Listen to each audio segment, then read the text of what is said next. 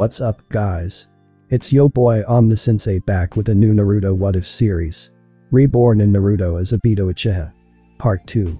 If you enjoy my content, consider subscribing to the channel. Like the video, share, and leave a comment. This really helps with the algorithm. Remember to check out the author of this fantastic fanfic. Link in the description.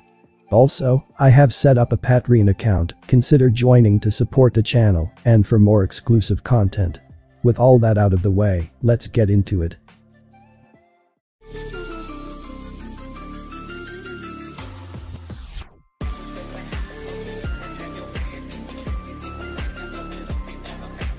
The sword user wanted to try something. The Kagami was already in front of him, using the man's own blade to stab his lungs, while casting a powerful genjutsu in the man's eyes. The man fell down like a puppet from a string. There were two Kagamis now. Even Mikoto's head was spinning. What was going on? But then, she felt the tightness around her neck loosen, and the explosion seal was thrown away. The centipede user was still in a shadow possession by the other Kagami. With a quick slash of his tanto, Kagami gave deep cuts to the man's chest, while stabbing Iwan in his stomach. He wanted to use his chakra to break free, but Kagami's own blade was coated with something. And it stopped him from using or molding his chakra. And he, too, was put in genjutsu, making the world turn dark.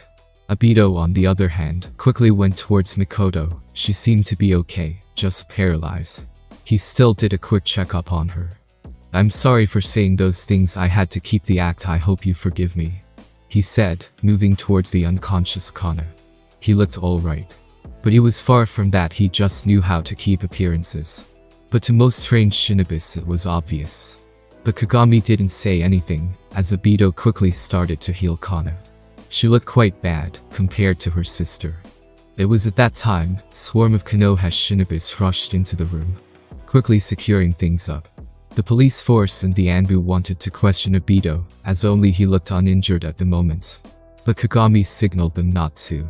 A few moments ago, while the Iwa shinobis were going to reverse summon, Obito was already in the room, keeping a safe distance away, enough to pick up what they were hearing from the wall. The Iwa shinobis didn't seem to be sensors or skilled enough to detect him. He got out from the wall, taking out the explosive kunai, intending to stop them. He wasn't himself conscious let those girls and grandma get pulled into the hellhole. Sure, he would probably fuck up and die, but he would rather let that happen than sit here and do nothing. Granny Mai only showed kindness till now. And maybe this was going to be his last stance. But he would make it count. Obito wanted to give a surprise attack, so he was slowly bleeding into the ceiling, but then he saw a crow, perching upside down like him. It was one of Kagami's summons. How did he know that?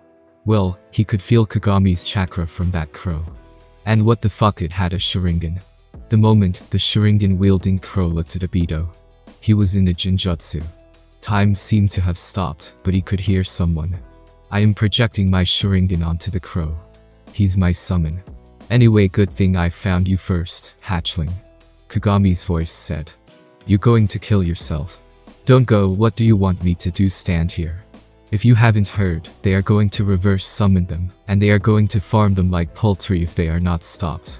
Obito's voice was hoarse at the last part. "I know." Kagami's voice said, "It's hard, but as a shinobi, you have to make sacrifices, we always do." His voice had a hint of sadness to it. Obito didn't say anything, only feeling frustrated with himself. It would be better to let them go. "I have another crow that's already in the wolf Iwanin's shadow. There is a jutsu that can teleport my personal Anbu them to their location. We just have to get them outside Iwa. We can know, I promise we will rescue them. You would die before I could get here. I still need at least half a minute to get here. And you won't be able to hold them for so long. You would die by 10, and they would be gone by 20. Even with help, you will lose. At least save yourself, kid." Obito didn't say anything for a while, before he looked into the crow's eye. "Bullshit. I'm going to stop them. How are you sure they won't just take their eyes, have their way, and kill Granny Mai? While they're at it, did you even consider if they already had someone directly transfer them to the hidden stone? Konoha won't start a war for 2 or 3 people and sacrifice. That and this, I fucking hate that word. If that's what you believe, then step aside, Kagami Uchiha. I won't back down. Obito was saying stuff that was driven by pure emotions. Sacrifice, he hated that word. Did his sister need to sacrifice herself in that car accident? He didn't want to live then. She was the only relative that he had left. Yet she was gone for what, some bullshit called sacrifice. And that driven emotion to protect what he loved triggered something deep in Obito Uchiha. Something that changed his eyes to crimson, bleeding them red. Kagami could see everything from the crow's perspective, and he was awed.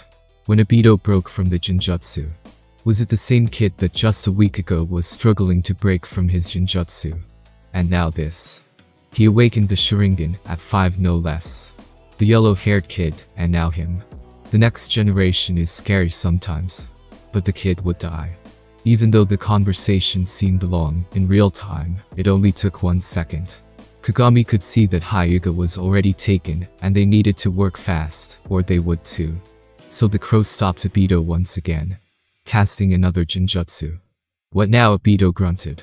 But this time, he saw Kagami in front of him. I will help you. But try not to die. I might know the centipede user. I should have killed that fucker. But we need to plan. Do you understand? Obito nodded. Good. Can you perform the basic clone jutsu, the illusion one? Obito nodded again. Good. I have 2 crows and okay, here's the plan. And then they came up with a plan. A stupid one. Current time, but it worked. Obito said to himself, even with how bad it was, it worked. And he didn't need to sacrifice anything for that. For Kana Uchiha, it was a nightmare. How the day started like any other. She being dragged by her sister to the hospital to learn basic medical ninjutsu. She never liked the boldness of that type of jutsu. And unlike other jutsus, where she could master it in weeks, medical ninjutsu would take months for even basic healing. But she loved her sister and kept going at it in that boring section of ninjutsu. She had little success till she met an Uchiha boy named Obito. At first, she thought nothing of him. Kana knew his grandmother was a capable healer. But when Obito gave her a few tips, it helped her quite a lot. She still couldn't stop blowing up the fish, but she made a leap in progress. Obito Uchiha was an untalented as they come, a late bloomer who unlocked his chakra a couple of months ago. Where she's been practicing chakra for 3 years now. She was there when the age of ceremony happened. His talent was quite low. But she could tell by the sheer control on the fireball jutsu, meaning he worked hard quite a lot for it. Even the size of the fireball was praiseworthy. Then she was surprised when Obito was one of the 2 who kept up with Kagami-san's unorthodox test. And when it was later revealed that the cause of Obito's lack of talent in fire jutsu was the cause of him not having fire affinity. And she felt pity for him. How could an Uchiha be born without fire affinity? He might have a hard time being a shinobi, or so she thought. But Obito proved her wrong yet again when the hospital incident happened. Obito seemed quite calm when he figured out what had happened, and proceeded to take her out of danger's way. She was awestruck when Obito was able to keep a clear head while facing an enemy, even though she was terrified. But most of all, she was broken when she thought that Kana killed him by accident. Yet she was proven wrong. When she opened her eyes, she first saw a pale smile from Obito. The pain of glass shards sticking out of her body was gone, leaving without a scar. Her left arm, which should have been purple due to the fracture, was healthy pink as well. Obito then proceeded to ask her a few questions about her health. And she bubbly answered. What was happening? Was it all a dream? And she was alive how? The set boy went to his grandma's side. The old lady was unconscious but okay. Then before Obito could do anything, the 5-year-old boy fainted. Kagami came to him, picking him up like a cat by the back of his shirt. Monkey, Kagami called, while an Anbu wearing a monkey mask appeared. Bring the kid to a medic, he has a severe case of chakra exhaustion. Honestly, this kid's quite amazing. Did you know, he unlocked his Sharingan today? I mean, come on, he beat my record, and he's what, 6? 5. Kana corrected. How did he awaken his bloodline that early? It was quite amazing. Both the shinobis blinked before facing her. He's 5, that's quite amazing. But then again, you're quite amazing as well, Kana. You also unlocked your Sharingan today. Talents seem to grow on trees in our clan, he said, making a jealous face that looked like a pout to her. I'm kinda envious, you know. Oh, well. I'm so gonna have a good time pocking at Hiruzen for that. Wait, what? She froze. Did she hear it right? She unlocked her Sharingan. She was way too excited and wanted to activate her Jujutsu. Wait. Don't you active your Sharingan, little miss? Kagami said, crossing his hands. You don't have chakra for that, and I will need to send one of my other officers to your tending. Kana opened her mouth before feeling a bit embarrassed. She hadn't thought of that. Then she saw her sister, Mikoto, coming her way. She had a bandage on her shoulder, looked a bit pale. And it was when she hugged her that Kana felt the rush of emotions. Of what happened. And how frightening things could have ended. The village of Konoha was in an uproar. Mainly the Hyuga clan, one of the members of the main house, had been kidnapped by Stone. An investigation of the incident was currently happening. Mainly what they found was one squad of Konoha shinobi was attacked at the Stone border, and was quickly brought back to Konoha. The squad was led by Ryo Hyuga, and one of the injured Iwa clearly wanted to ruin Konoha's image. That's why they sent shinobi into the village, and committed the small massacre at the hospital. It will act as a message to the daimyos that Konoha wasn't as safe as people thought. The cunning Inoki bastard. He had it all planned. The Iwa had great willpower and pride. They don't care about clans as much as the other village. There was a reason why 2 of the cages were clanless shinobis.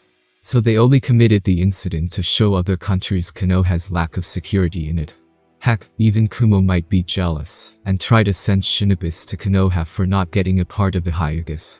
It was news that Konoha was getting a lot of civilians from the outside due to it being safe. This incident should have stopped it. Yet it didn't. The Hyuga head was furious. Not only had his son made a mockery of him and the clan. Due to the incident, the main heroes who came out were all Uchihas. How could Banko Hyuga take that? Kagami stopped the incident from causing more damage. While 2 of the younger generation of Uchihas had unlocked their power of Jujutsu, helping the adult Uchiha take care of things. And to top it all off, they weren't even 7. Curse that clan. They should have been killed along with his son, to bring shame on his name. And now, the elders of the Hyuga clan were taking steps to remove him from the clan head seat, and bring his nephew to take the next seat in the Hyuga. With how things were, he heard the news that Kagami and another of Lord Second's students will be sent to retrieve his foolish son from the enemy's hand. He only hoped that it would end up in a failure. And Ryo dies a martyr's death. Yet he was afraid of Iwa. What if Iwa managed to create another branch of Hyuga in that forsaken village? His clan would be a laughing stock. Even he saw some amused eyes from branch Hyuga clan members when he walked out his eyes. All due to his son. He had to do damage control somehow, and he knew just the man. Shimura Danzo had given him a formal letter to hand over orphaned kids of the Hyuga to him, who would obviously be from the branch family, who he would train for his own separate Anbu team. Those of the Shimura clan were always power-hungry bastards. In exchange he would pull some strings from his Shimura clan to give him some extra benefits. Mainly 2 seats as the Fire Daimyo's bodyguards. That fat bastard wanted some shinobis to guard him. And if he could get some of the main family in there, his reputation would increase. He only hoped that it would be enough to keep his seat at the current Hyuga head. Obito woke up in a well too familiar room. It almost felt like a deja vu. The familiar ceiling of the hospital wall, the scent of medicine, and the awareness that you are a kid again. It almost felt like you were starting out in the world again. Obito tried to sit up, but he felt a bit rusted. How long was he out? He didn't feel any pain or headache. In fact, he felt refreshed. The room door opened, and Obito half expected to see his Granny Mai, but it was just an unnamed nurse, who was wide-eyed seeing him awake. Soon the doctors came along with Mikoto to check up on him. Mikoto didn't seem injured or tired. They said a little stuff, but Obito turned them down. He had a lot in mind. After the near-death experience, he had a lot of stuff to reflect on. At first coming to this world, he didn't want to make bonds or get attached, but the last incident changed that as well. He didn't want to be alone. Sure, he wasn't technically a 5-year-old, but didn't he always want to relive his childhood? And when he got the opportunity, he was just throwing it away. Sure, there are threats roaming around the world, but this could be his last chance in life. And he wasn't going to waste it. Obito didn't know, but he had fully accepted this world for what it was, without questioning it. You should be able to leave the hospital in a couple of hours. The doctor said. Dr. Mai will be really happy to see her grandson again. Mikoto, I will burden you to take him home. The doctor chuckled before leaving. Mikoto just smiled. Mikoto-san, how long was I out? Obito asked. 5 days actually, Mikoto said. That made Obito jolt his head towards her. He wanted to ask how honestly, how did you get that severe case of chakra exhaustion? But it's a good thing you didn't sustain any permanent damage. So my breathing recovery does have a drawback. I almost thought I could infinitely recover my chakra with 10-second speed. Obito thought, before remembering something. Mikoto-san, I apologize again for saying bad stuff to you back then. I had to put up the act, and I needed to waste time. I hope you don't mind. By then Obito was looking at the ground. But rather than a scolding, Obito got a hug when he felt Mikoto's arms around his body. Don't apologize. In fact, I should be thanking you instead. Mikoto said, if it weren't for your quick thinking I didn't want to imagine what would have happened. I was prepared as a ninja, but Kana wasn't. And I didn't want her to go through, but she stopped herself, even saying those words brought horror to her. Mikoto separated, her eyes were a bit wet. Anyway, you're quite a bit of a celebrity right now. So, let's get you going. What did she mean? Obito shrugged, before trying to get himself off the bed by himself, only to lose his balance, but Mikoto stopped him from falling. You have been in bed for 5 days, remember, and with so much chakra exhaustion it will take a few hours before you can walk properly. Mikoto said, going towards the side, and taking out a wheelchair. Obito made a face. Mikoto raised an eyebrow. I can do a princess carry. She mused. I carry Kana all the time. Obito shook his head vigorously, making the Uchiha chuckle. They left the hospital, but as they were going, people would sometimes glance at them, whispering something amongst themselves. Some kids that were much older than Obito would look at him with awe, muttering something to themselves. And that made Obito frown. Okay, what fuck happened while I was out? Not to mention that they got even more looks of awe when they entered the Uchiha district. And here I was wanting to keep it low somehow. I feel like blaming Kagami for this shit. I don't know why though. After that, they got to his house, and Granny Mai cried out in happiness and hugged him dearly. She looked quite relieved seeing him right now. She was fine in the attack, only getting knocked out and a rib fracture due to it. The hospital staff made a move to make her retire. Honestly, she should just enjoy her life now. When he first came to this world, a few months back, she was working to support the family cause of financial needs. But now that Obito could make ceiling scrolls, she didn't need to work.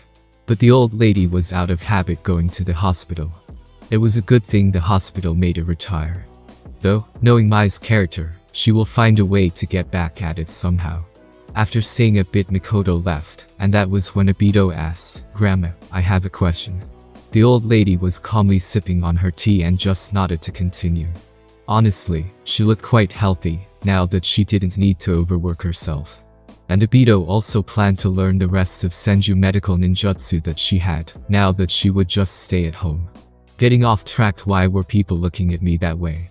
The old lady rested her cup. Honestly, I forgot Obito. She said, before standing up and walking a few steps, before coming back with a basket with some fruits and a few scrolls. The elders have invited us to visit them when you are free. They are quite happy to see such capable talent in the younger generation. They even gave you some of their prize jutsus. I think they want to personally train you. Obito gave a confused look, also a worried one.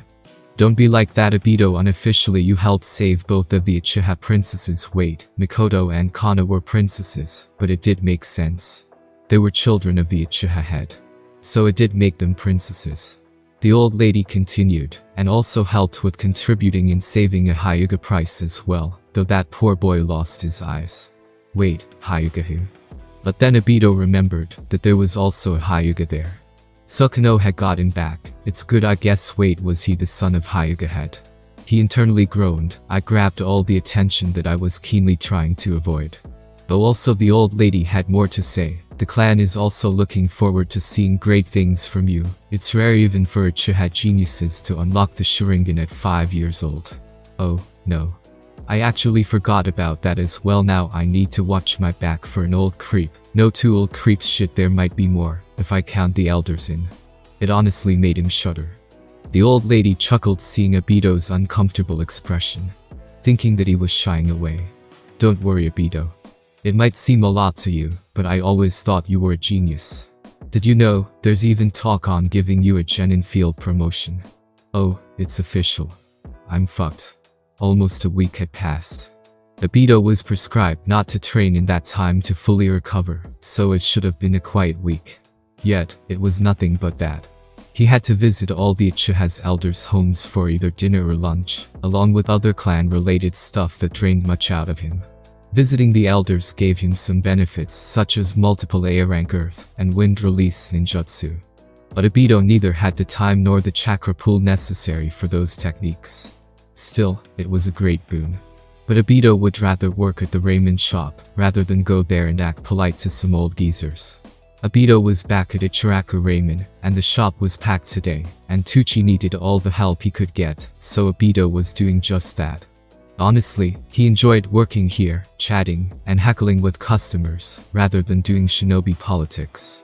And while working he strictly avoided wearing the Uchiha logo, so people didn't recognize him. It made his day even better.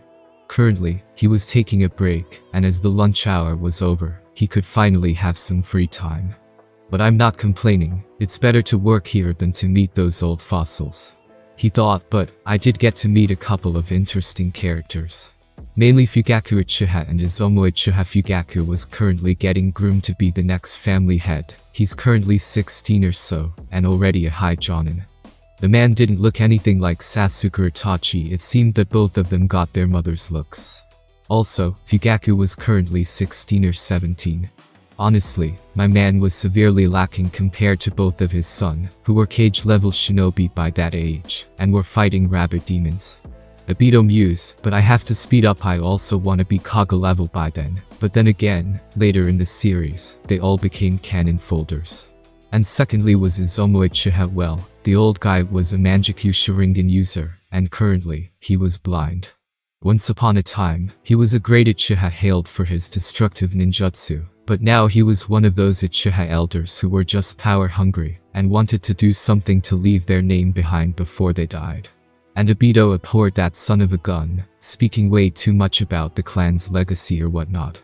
Didn't that man see? Ironic, because he was blind, that this year those same Uchihas had to suffer due to lack of food, and a big reason for that was the Uchiha elders themselves.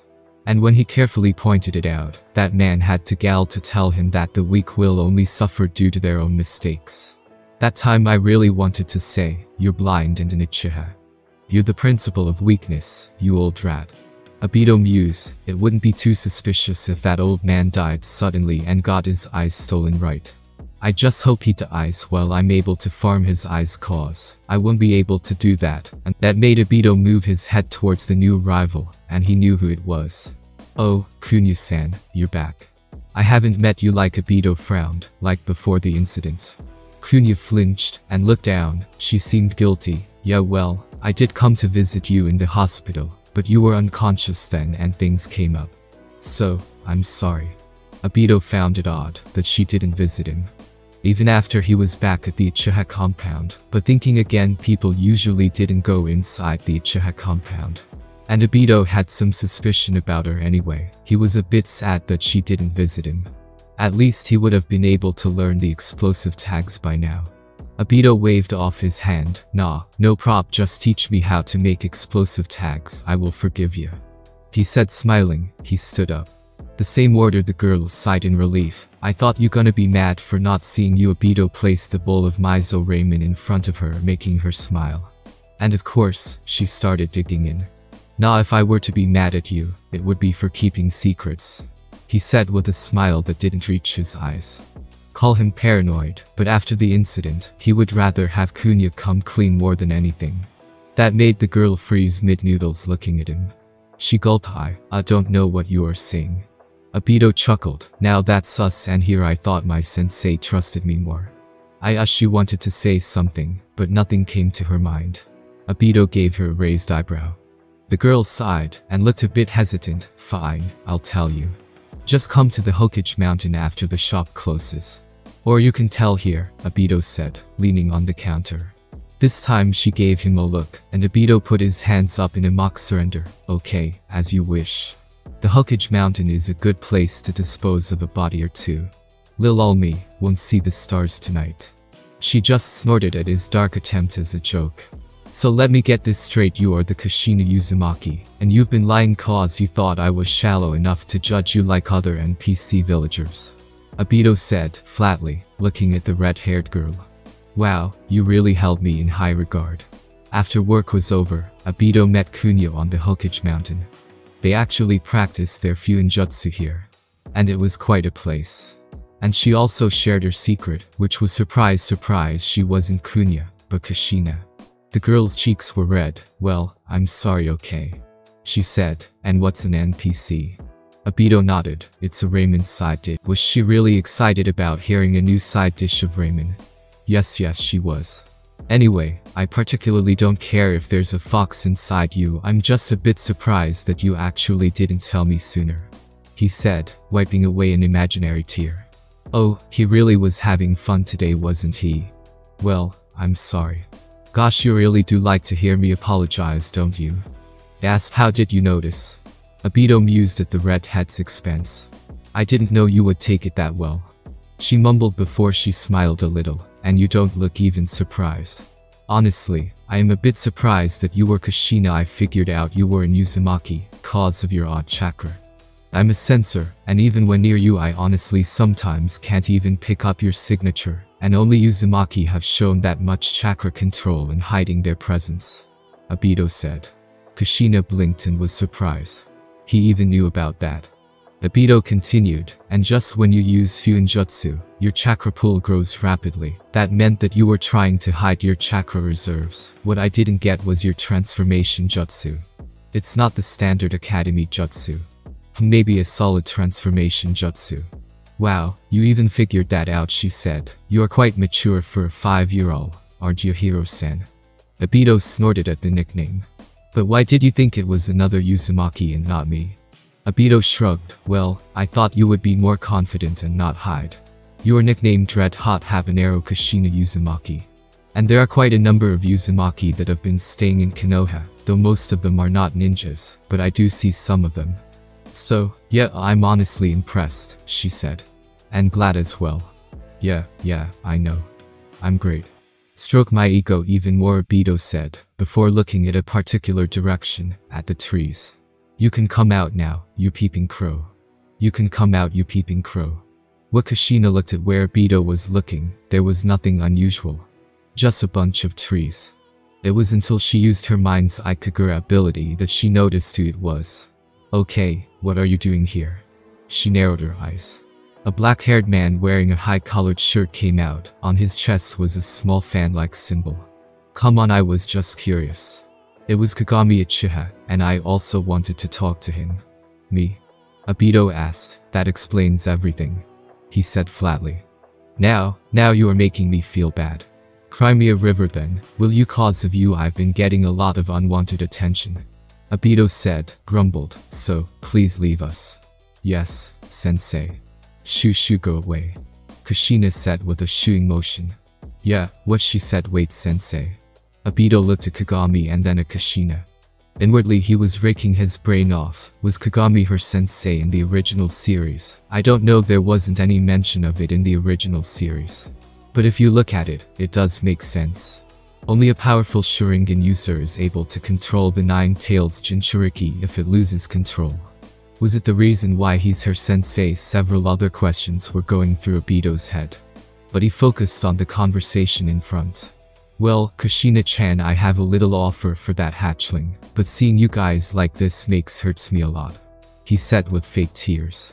Obito rolled his eyes. What offer do you have for a 5-year-old? A bag of candies. Kagami opened his mouth, before stopping. Actually, why didn't I think of that? He shook his head. Anyway, I just thought of giving you a helping hand in your Sharingan training. As you know, you don't have any people to help you with. Obito was wide-eyed. Actually, he did have quite a bunch of people willing to help him get the grasp over his new eyes, like Mikoto Uchiha, as she was going to teach her sister as well. But all of them paled to him. He was Kagami of the Crow. One of the most powerful Genjutsu users in current time, also some even compare his speed to the third Raikage. That's all. I didn't expect that, Kagami chuckled, walking towards him, ruffling his hair. Well, I wasn't going to teach any snot-nosed brats out of glory, but you are quite different, Obito. And I want to see how far you will go with the eyes that awaken to protect. Both Obito and Kushina gave him a confused look. What I'm saying is Obito is special. He is the only Uchiha I know so far that awakened those eyes without losing someone or making a sacrifice. Obito blinked. Well, technically he is right. In the original, Obito awakened his eyes after nearly seeing Kakashi die and Rin being in danger. In fact, in the original series, Obito awakened his eyes to protect as well, so he wasn't much different. But if that's considered special. Sarada awakened her eyes just from being excited to see her. I am gonna get some milk, Dad. So do you accept it? It might be hard. He said, I'm quite strict when it comes to training. Of course, but Kagami cut him off. Also, you might make the elders not like you that much. If you start receiving training from me, I don't have the best reputation in the clan. Oh, yeah, he completely forgot about the old fossils and their toothpick politics. But who gives a fuck? In fact, Obito would have accepted the offer just to spite those old fools. Nah, I don't care. I needed someone for help anyway. Just teach me that cool crow trick. Well, you would need to have a crow contract for that, but Kagami glanced over Obito's shoulder, without him knowing. But it might be possible in the future. A little black shadow quickly moved away. Obito tried to hide his smile, but damn was he excited. I'll promise to fully mature my eyes in 3 months. Kagami laughed. That's an admirable goal, young lad. But I don't have that much free time on my hand. So you will be done in 2. He said those words as if they promised pain. After that, we will move on to Kenjutsu and Injutsu and even some of my special Genjutsu. Kushina placed his hand over Obito's shoulder. Don't worry, little one. If you change your dreams of not becoming a ninja, I will understand your decision. She said, in a way that made Obito question his own decision. Okay, what the fuck am I signing up for? But wait, sensei, I thought you didn't have the time cause of your Anbu duties, and whatnot, Kushina asked. I mean, you even declined my request for Genjutsu training, and I failed my Jonin exams cause of that. Kagami smiled sadly. Well, for one, I didn't even expect to train him either, but the last mission didn't go well, and I'm still recovering, and the Hokage suggested that I train him. He did quite a lot in the hospital incident. He said casually, glancing at Obito, who was a bit surprised. I was just planning to train you in Genjutsu so you both can join together. Kagami inwardly was thinking back to what happened that led to this. A while back, how's your health, Kagami? Hiruzen said to his friend while he visited the Anbu hospital for his old friend. I had Rashi caught you off guard. Kagami sighed, sitting on the hospital bed. You know about me, my eyes won't hold up for long. My vision is fading faster than I thought, he said sadly. You know, you could have avoided it, Hiruzen said, mixed concern in his voice. You should have let the others on your team handle Rashi while you retreated. They both knew what it meant. Kagami's Anbu unit was set up for him to strike fast and deadly. He wasn't the heavy hitter in the team, but the quick one. Kagami smiled. I know, it's just that cause of my decision Tarifu can go back to his family today. I don't want to sacrifice my comrades anymore, he said. I think my way of thinking of what a shinobi is might be wrong. Hiruzen was almost surprised. Tarifu Akamichi was one of the students of Tabarama like him and Kagami. He was exceptional for an Akamichi. No one in the village could match him in strength, yet taking on a Jinchuriki like Rashi was too much for him. Actually, what happened was, due to Ryo Hyuga losing his eyes, the Stone Village set up an ambush of false lead of where the new user of the Stone Byakugan was. And Konoha fell for it honestly. Hiruzen was very glad that all of them made it, but it seemed Kagami had to push himself beyond his limits for that. You should leave your duties in the Anbu for at least half a year, Hiruzen suggested. All of the members in your team are alive, but all of you came out with injurious. We can't lose any more good shinobis like you. Maybe settle down and have a kid or two while you are at it. Kagami laughed at the Saratobi's joke. Yeah, make Danzo marry someone, then we will see. Hiruzen also laughed at that. After a bit of talk about how things were going, Hiruzen finally spoke about what he came here for. You want me to train him? Kagami said while the Hokage nodded. Won't it make him the target for the elders? They don't like me. Hiruzen sighed. You should know recently the Uchihas were very upset due to mismanagement of the budgets, he said. It's clearly my fault that it happened, and I don't want such talented Uchiha to get brainwashed into thinking bad about the village. What? But it was the elders' fault to begin with that the Uchihas suffered. It's not the village's. Kagami said with a bitter growl. I really do hate village politics. Hiruzen didn't say anything. He knew what the elders did was wrong, but it was his fault as well. The other clans didn't like Uchihas that much, due to the police force. And he let it happen, but he had a lot to think about after losing his father in the war, and it slipped him. I was going to give the kid a helping hand anyway, so it might just work out. Kagami said, he is very mature for his age. And he is one of the odd Uchihas to gain his Sharingan without any trauma. In fact, I think his awakening came from trying to protect. Hiruzen nodded. The kid has a blooming will of fire. Kinda it well, Kagami. The Uchiha nodded. Obito got home after his talk with Kagami. He obviously figured it out why Hiruzen recommended Kagami to train him. They want to make a patriot out of me. He internally laughed. Do they really think of me as that naive? But then again, I am a 5-year-old. Patriotism, one of the weirdest ideologies. An ideology that he couldn't wrap his head around in both of his worlds. What it basically meant was that you would be slaves to some piece of land that didn't do shit for you.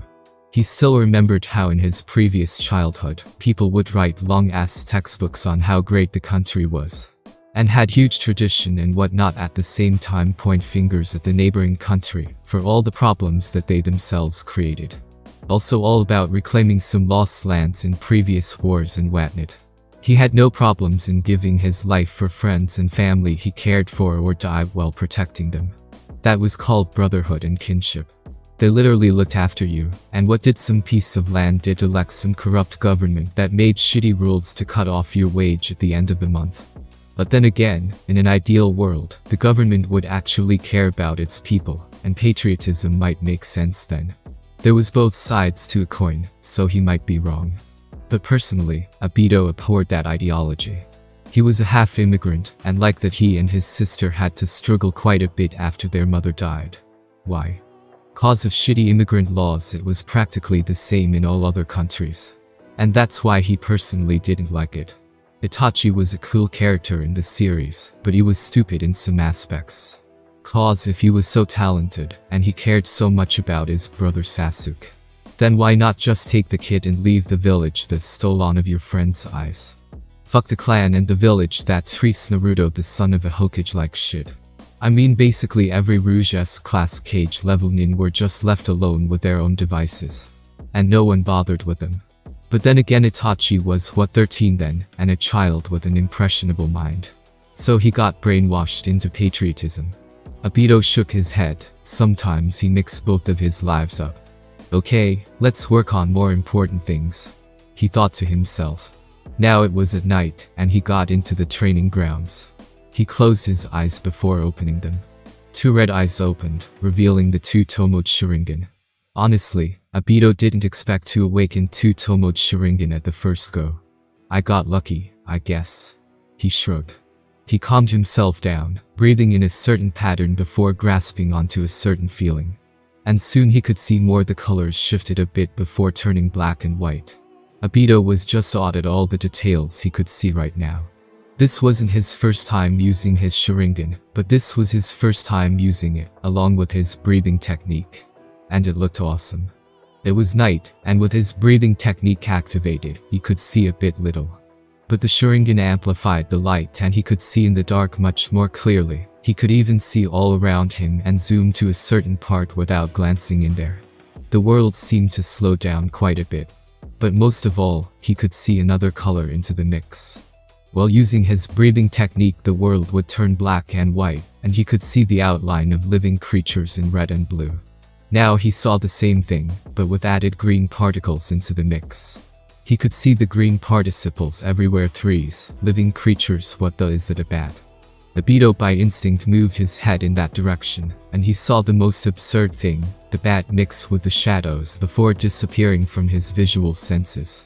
How the fuck does that work? Obito looked dejected. Around him stood Kagami and Kushina. This was his first day of training, and sure enough, things didn't go as smoothly as he liked. Is there no other way? Obito looked at Kagami with pleading eyes. I want to gain my third Tomo quick. Come on, it's good that you can use them for 5 minutes. Kushina tried to cheer him up. Obito had used both of Sharingan as per Kagami's instructions. And he also tried to follow Kagami's basic movements and copy some minor jutsus. And that seemed to be the problem. Obito didn't have the necessary chakra to actively use his Sharingan for a longer period of time. Well, it's a good thing that you awakened with 2 Tomos in the first place. So don't feel bad, I kinda expected that, cause of your low chakra and all. Kagami said, walking near Obito who was still a bit pale from chakra loss. Why have I not used my Sharingan without my breathing technique before? It's so much more draining. He thought to himself. Wait, does my breathing technique also help with draining chakra low? I need to look into that. It's just that you don't have enough chakra to sustain both eyes at once. I would usually recommend you increase your chakra reserves, but you're still young, and I'm not sure if it will be helpful or harmful. Obito sighed. Yes, Granny told me not to do exercises that increase my chakra. Chakra is the combination of both physical and mental energy, so if someone increased his physical energy or mental energy, then by extension, they would increase their chakra reserves. Now came the problem. Usually increasing physical energy to increase your chakra was a taxing thing. So most shinobis use deep meditation or taking on mental tasks, along with circulating your chakra in specific ways to increase your mental energy. And Granny Mai and even Kagami was telling him not to do that, cause it might hamper his natural mental growth later in life. Even Obito was reluctant to do that. So there was only one way, that was to increase his physical powers. Fine, then if there's no other way, I will take the hard route. Obito thought as he looked at Kagami. What if I use one Sharingan at a time and rotate the uses of it? Kagami smiled. That's a bit unorthodox, but seeing your condition, there won't be any other way. And I had the same plan from the very beginning. He said, rubbing his chin, but you will still need to improve your chakra reserves. So for now, let's focus on Genjutsu resistance training. Now that you have unlocked your Sharingan, your chakra should increase a bit faster naturally. You should also focus on physical training. Even though it doesn't increase your reserves much, you need all the chakra you can get. Well, that's the plan. I will need to focus on training physically right now. And I know just a man who can help me with it. Obito thought. Also, I need a bit of help from Kushina on those gravity seals. Those things will help me with the training as well. Kagami clapped his hands, gaining both of his students' attention. Okay, for Genjutsu resistance training, you need to know a few things at first. For Kushina, as you are a Jinchuriki, you are easily prone to Genjutsu. So I will cast my Genjutsu on you, and you will need to break free out of it. All the while you will try to get out of the small forest. He paused before continuing. They were in a small forest inside Konoha. It wasn't some scary forest like the Forest of Death or anything, and it was pretty small. You would need to walk around 15 minutes to exit the forest. But Kagami would be using his Genjutsu to confuse both Obito and Kushina, so they can't escape that easily. And for Obito, you will use one of your Sharingan to see Kushina's chakra, and determine if she's in a Genjutsu or not. And if by chance she can't break free, you will use your chakra to break her out of it. Meanwhile, you will also be getting attacked by my Genjutsu, so you will have more work. Obito groaned. How's that fair? Kagami gave him a flat look. We have broken eyes that have unparalleled Genjutsu capabilities. You tell me if that's fair. Obito opened his mouth, but closed it. Good point. He looked to his side, and saw Kushina dejected. She really hated Genjutsu, doesn't she? She's having the same problems as Naruto. But something came to his mind, and Kushina was his friend and helped him quite a lot, so he wanted to share something. Sensei, I have a question. Both Kagami and Kushina looked at him. I mean, Kagami-sensei, sometimes I forget both of you are my senseis. Kushina smiled a bit.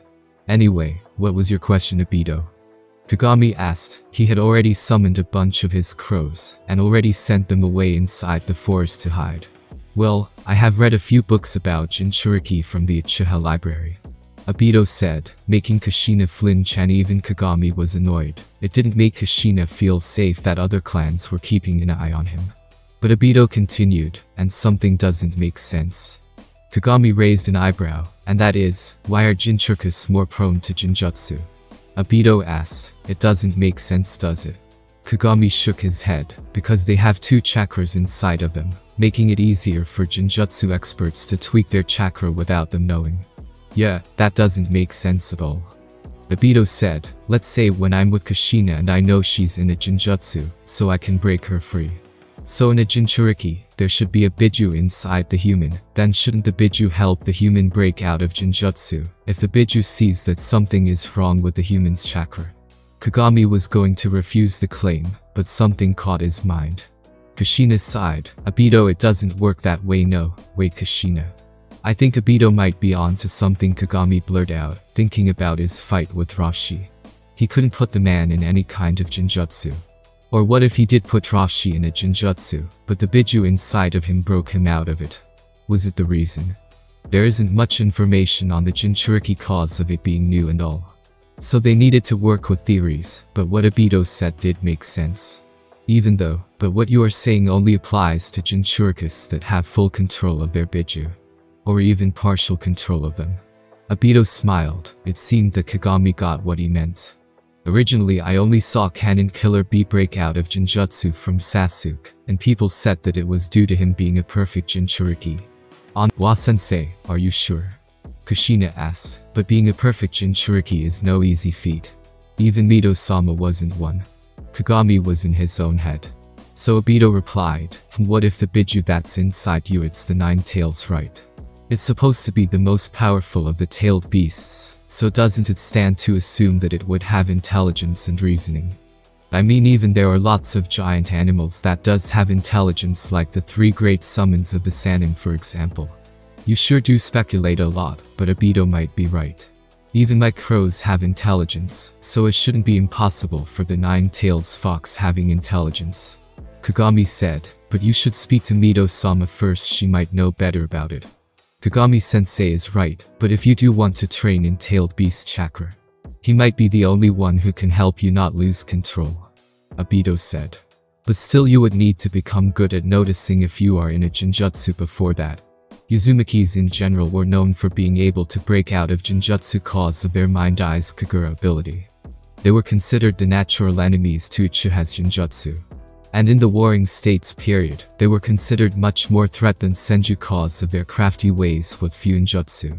But Kushina being a Jinchuriki wasn't able to do that cause of her being a Jinchuriki, still she could detect if others were in a Jinjutsu. So she needed to train on freeing herself on Jinjutsu if she wanted to be a Jonin. Kushina blinked, yeah, I will think about it. Obito panted while he started walking forward again. Why did I sign up for this shit, he thought to himself. As he walked forward, one could see a rope was tied to his wrist, while the other end of it was tied to Kushina's wrist. With Kagami's Jinjutsu training, they had to keep each other close or else they would get lost in this accursed forest. Sickness, fever, hallucination, getting stabbed by random traps, losing balance, falling for eternity, all of these became quite common for them. All of it wasn't real, all it was Jinjutsu both shinobi in training would tell themselves, yet the realism of those illusions was unreal. Kagami's Jinjutsu could manipulate their 5 senses with great ease. They didn't know how much time they were in the forest. But it felt like days had passed, even Obito was second-guessing his training with Kagami. But at high noon both the Uchiha and Uzumaki exited the forest. Wait, are we out? Obito asked, one of his Sharingan still active. The Uchiha didn't look good at all. His clothes, Kai. Kushina said, flaring her chakra, before blinking. Wait, we actually out? It's not an illusion. She seemed fanatic. She looked even worse with messy red hair and bags under her eyes. Both of the shinobis flinched when they heard clapping noises from a certain direction, and Obito didn't wait before throwing a kunai at it. Kagami of course quickly deflected the kunai before it came toward him. Wow. You guys look like you've been through war. Kagami chuckled, gaining both of his students' glares. So he coughed. Anyway, you did good for the first day, and you only took 4 hours. Wait, only 4 hours passed? Kushina asked, blinking as if she heard wrong. But I saw several nights pass Jinjutsu. She just sighed. Of course, it's those damn Jinjutsu. Even Obito was surprised. He wasn't using his breathing technique while training, but still, even with his Sharingan, at least 12 hours should have passed. It seemed that you can also manipulate our sense of time, he quietly muttered. What did I sign up for? Kagami just smiled. Okay guys, the training ends for today. It's already 12 midday, so yeah, didn't Obito need to go somewhere? Obito blinked before remembering Ichiraku Ramen. Oh, shit. I need to go, I'm already running late. And with that, he left running towards his destination. It's a good thing he already told Tucci beforehand. But Obito paused. Why was he running? Making a half seal with one of his hands, he used the body flicker to move fast. And with one of his Sharingan active, it was quite easy to keep up with the speed. And he could even pour speed into it now. It's just that while in the forest, using the body flicker was a very good way to get lost inside of it. Kagami had made it so that it would work against the user. That crafty bastard. I also need a bowl of ramen. It's been such a long ass day. She grumbled, while Kagami just silently chuckled. Kagami was quite pleased with his new students. Keeping up with advanced Anbu Jinjutsu training, many people quitted on the first day. And yet both of them didn't complain much. Kushina for being a Jinchuriki, and Obito for being an Uchiha. Most Uchihas tend to rely on their eyes way too much after awakening their bloodline ability. And Kagami didn't want Obito to do that, but it seemed that Obito exceeded his expectations. Not only was he using his Sharingan sparingly to save chakra, he was also able to get out of any Jinjutsu in a small amount of time, even without using his Sharingan. Heck, sometimes he saw the boy stabbing himself to get out of Jinjutsu that were way above his level to break out of with natural means before healing himself. What Kagami didn't know was because of Obito's sense of dual reality on how the world looked and I'm like to him, he was easily able to tell when he was in Jinjutsu. An odd perk that would come very handy later on in his life. Obito was feeling mentally drained right now, yet he was making his way toward work. He could take a break, but he wanted to do something without praying eyes. He dropped down from one of the roofs onto the Konoha busy streets, as he started to breathe in a familiar pattern. This time he didn't grasp onto the feeling, as he was trying to separate the recovery aspect from his breathing technique without having 360 vision.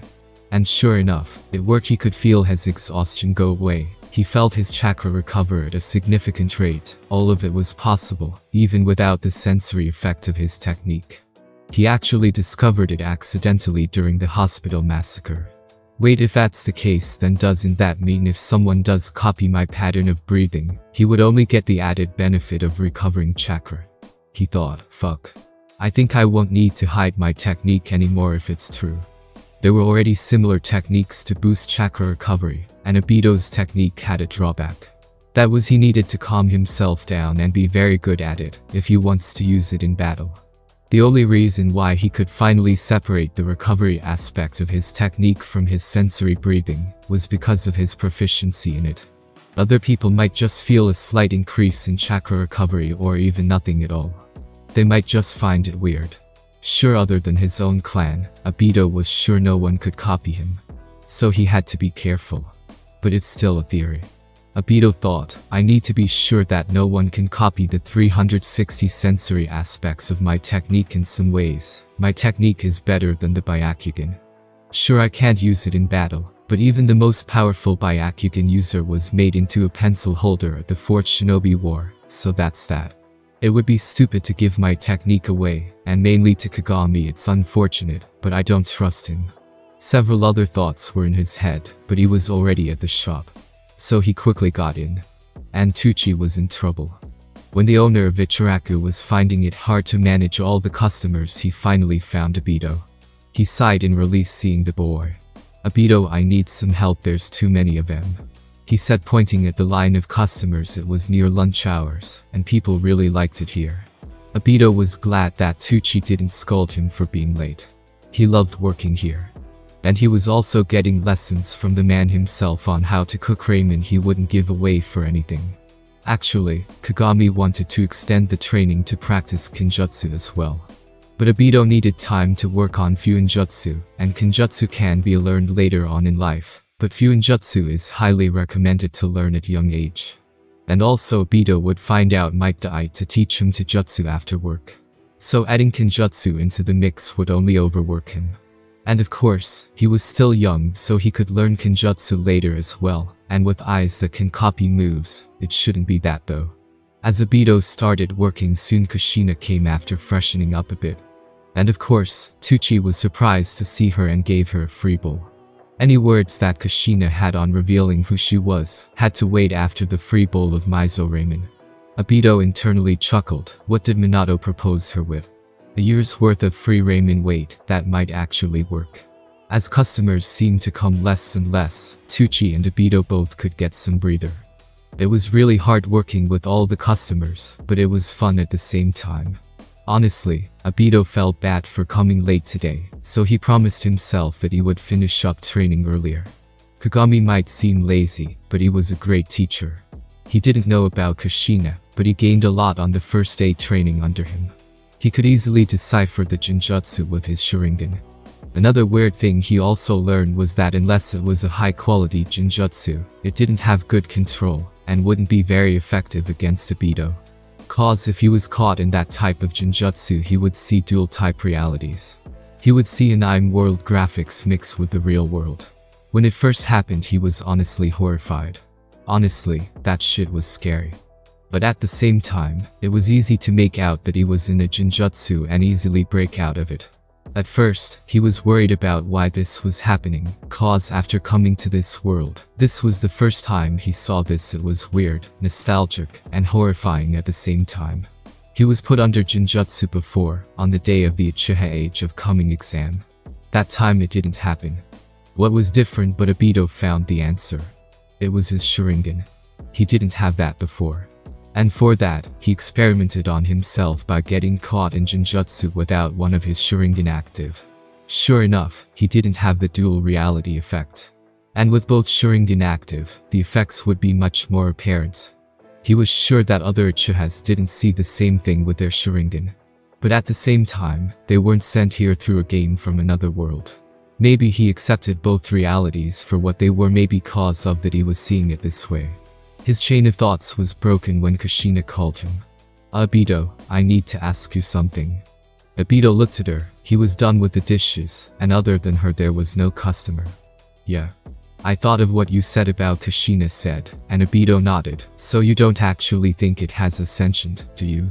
Obito hummed. Think about this way, he said, keeping his voice down. If that fox didn't have 9 tails, people would confuse him with a large summoning beast.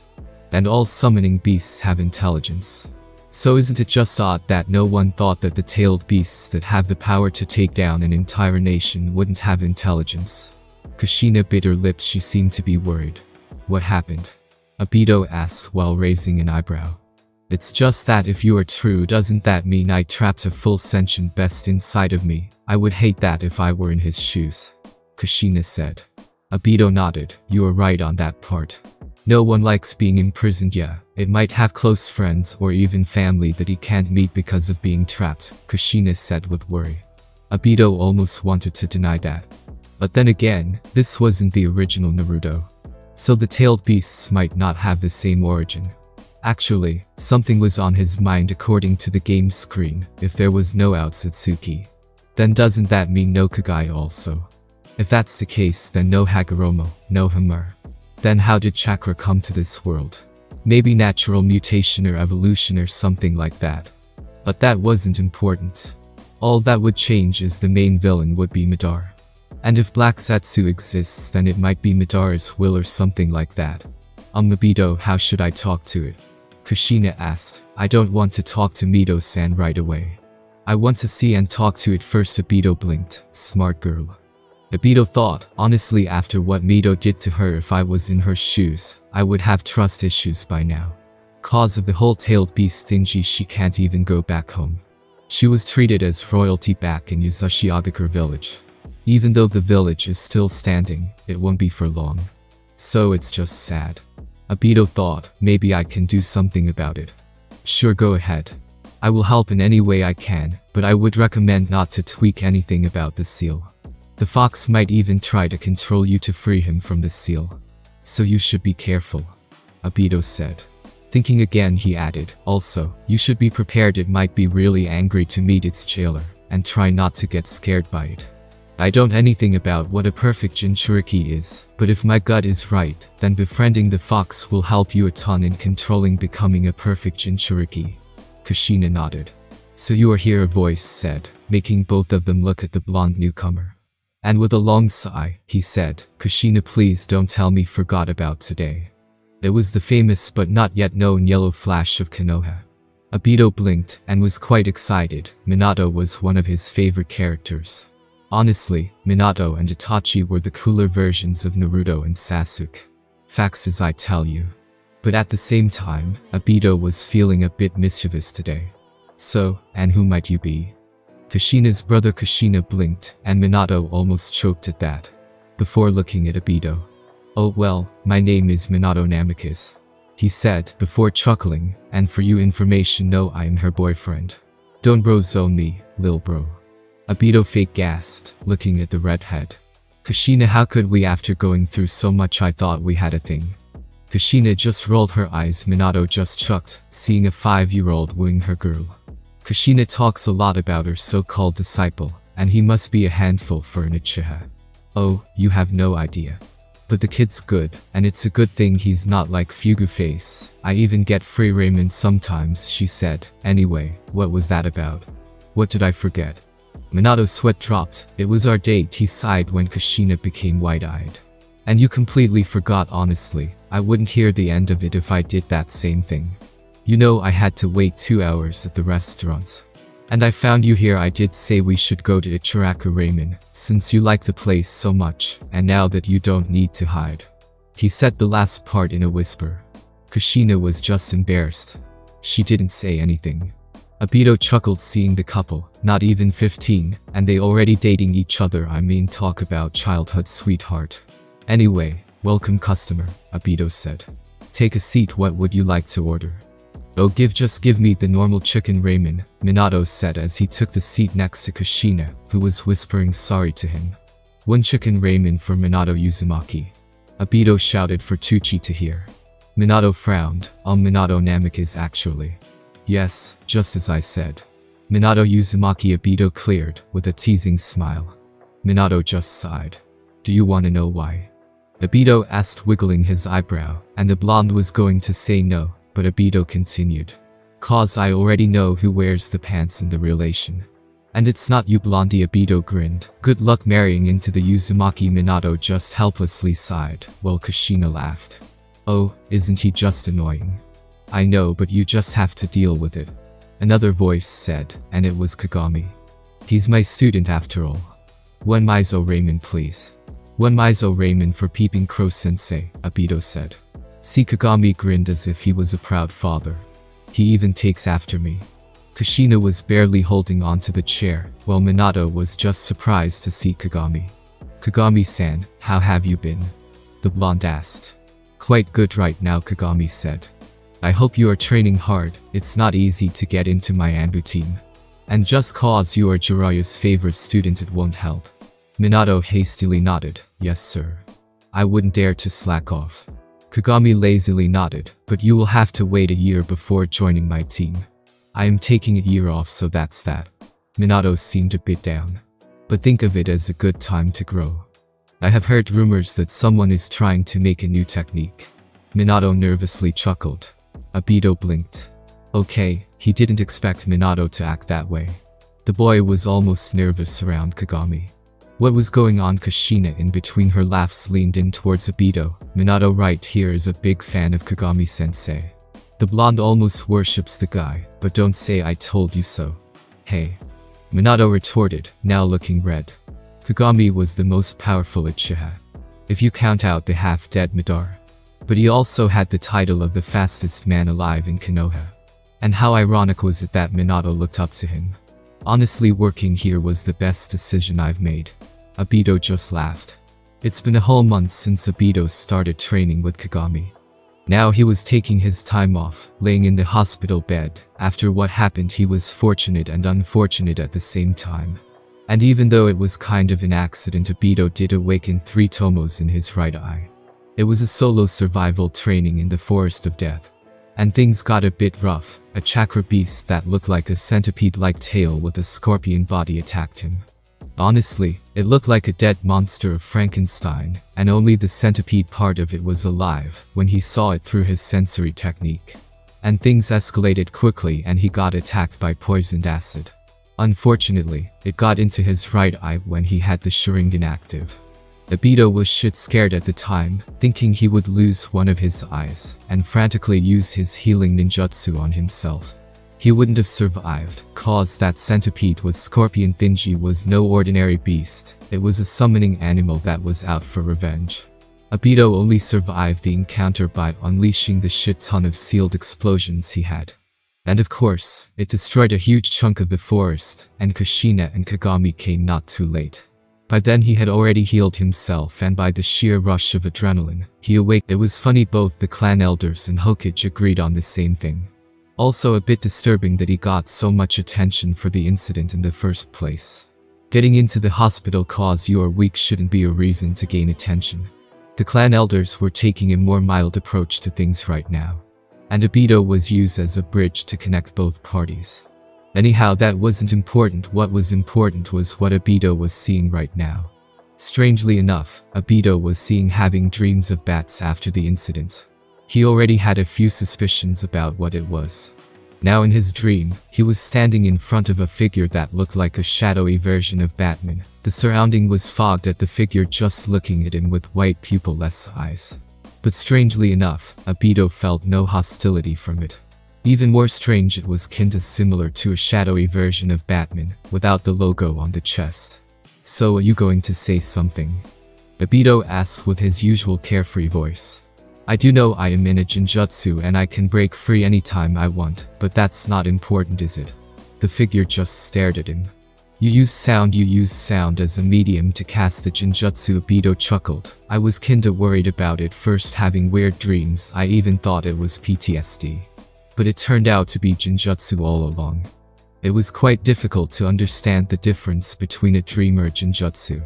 "But this is a genjutsu, though I was also worried as to how you pulled me in a genjutsu in, while multiple Uchihas visited me, but using sound as a medium. I don't want to admit it, but it's a cool concept." The figure spoke. Its voice was deep, mixed with echoes of others, kinda like chalk dragging through a blackboard. It wasn't pleasant at all. And this was also the first time when Obito was hearing its voice. "Huh, so you can speak." Obito mused, sitting on the ground. "Anyhow, I do want to know why you are following me, Bat."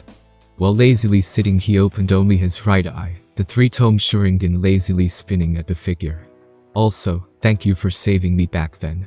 Back when the centipede thingy attacked him, he didn't have any opening to fight back or escape. Until suddenly he saw foreign chakra in that creature, as if someone put him in a genjutsu." Obito capitalized on that opportunity to attack the centipede zombie back then. Before it burst into a flock of bats, and only a single bat remained in front of Obito. Obito's lips curled up. "Oh, and look at that. Isn't that the lil Bataseed that I saved in the Hokage Mountain? How's life been treating you? I got any dead robins that I should be worried about?" He chuckled at the last part, which the bat might have ignored out of ignorance or something else. "It is an honor to be recognized by you." Obito saw the bat spoke. This time, its voice was much more refined.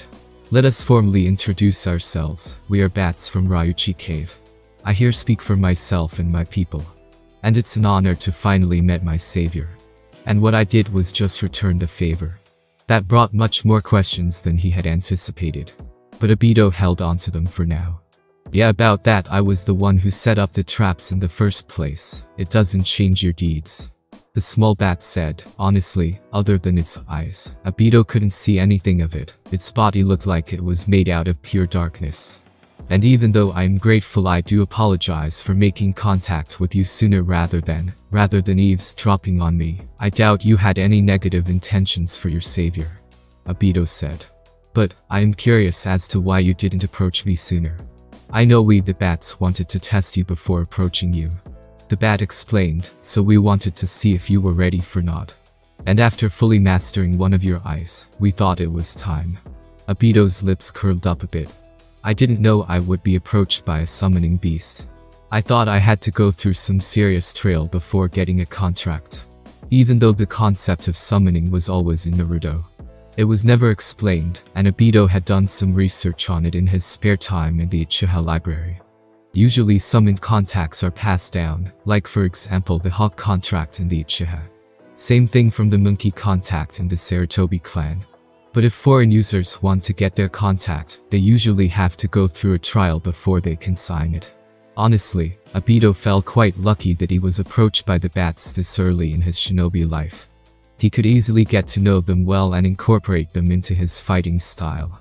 We did test you, Obito-sama, the bat said, making Obito internally surprised even though he didn't show it.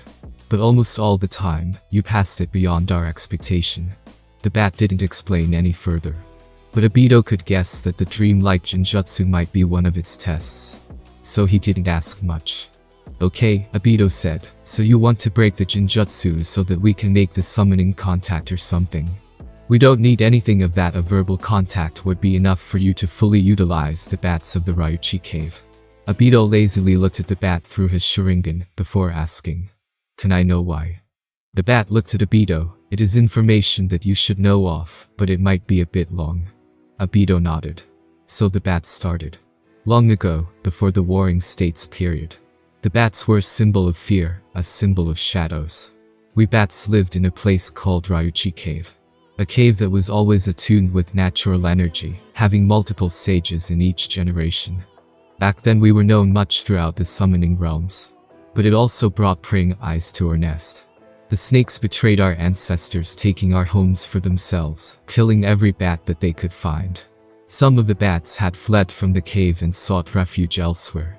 Even though we call ourselves the bats of the Ryuchi cave, we are nothing but name now. When no one came to help, we found our safe place near the home of the nine-tailed fox. Unlike other creatures, he didn't fear us. He let us be, even protected us sometimes. But when the fox was captured and imprisoned, we also lost our second home. For decades we were always near the fox. So we stayed that way, in the shadows, near the fox's container, finding a new home in the shadows of Konoha as you know it. The bat finished. As you see, we do not have a home where we could be summoned from. Obito had seen summoning contacts before from the Uchiha library. It was basically a super advanced version of the sealing formula or a bastardized version of a teleportation formula. Tobirama did make his Hiraishin no Jutsu from it. And summoning contacts didn't have any loyalty seal on them or anything. It was always about trust. Summoned animals trusted their summoner, and the summoner trusted their summons. They both wanted something in return from each other corporation, but that was it. So a verbal contact was no different from a written one. But it also showed trust. And it also stressed how much the bats were willing to give to Obito. Say, bat, do you have a name? Obito asked. I do not, I am just a part of the flock. Only sage of our kind had names as far as we know, but if Obito-sama does wish to name me, I will not protest. We will think of something, Obito hummed, and do you want something in return? The bat looked at Obito. Its face was unreadable, but it looked confused. We already will have protection from the snakes if we stay with Obito-sama. Even though we are ashamed to admit it, but you are the first bat summoner after our home was taken away. We did not take anyone as our own summons, so we do not know how things go. So, forgive us for our ignorance. So just by making a contact with me you will gain protection. There are better candidates, I am sure, that can provide you with that, Obito said. We do not see any young ones with as much in affinity as you have, and your master Uchiha Kagami, I believe, has already a contract with the noble crows. They are not very eager to share their summoner. And you are also very close to jailer of the nine-tailed fox, so we did not see any better candidates. Obito honestly thought that the bats chose him for accidentally saving him back then. But it seemed it had more to it. Even though Obito didn't know to what extent the bats were capable of, but if their previous generation had sages, they would be much more useful in his future goals. But at the same time, he wanted to build a relationship with trust. I do have to say I am surprised. And you should know about something: the snakes that have taken your Ryuchi cave have a summoner living among the shinobis of Konoha. We do know about the disciple of the white snake. The bat said, its voice even, but Obito could feel bitterness from it. But that is more reason for us to sign a contract with you. You are quite liked by your kind. They care for you, they praise you, and they hold you in high regard. The disciple of the white snake wouldn't be able to do anything even if he knows that we are your summons. And the snakes don't hunt us anymore. Sadly, we have been forgotten in the pages of history. Other than the old white snake, I am sure no one knows of us. We have been living in secrecy for quite a while now, and we are very good at it. Obito didn't say anything. He thought about everything before speaking. If you become my summon, I do not know if you will gain fame. But I do know in my journey you might have to lose your kin in my battles. Are you willing to go to such lengths, even knowing I can offer you nothing but a small shelter for now? The bat looked at Obito. Before other bats started joining him, before making a figure.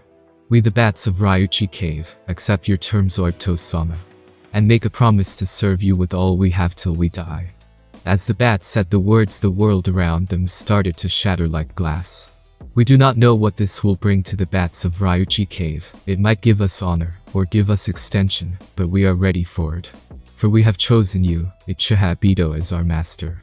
That day both parties did not, but their contact would soon bring great changes to the shinobi world. The world would know the fear of the bats for this day, and that the ghost of Uchiha was born. Obito walked down the streets of Konoha.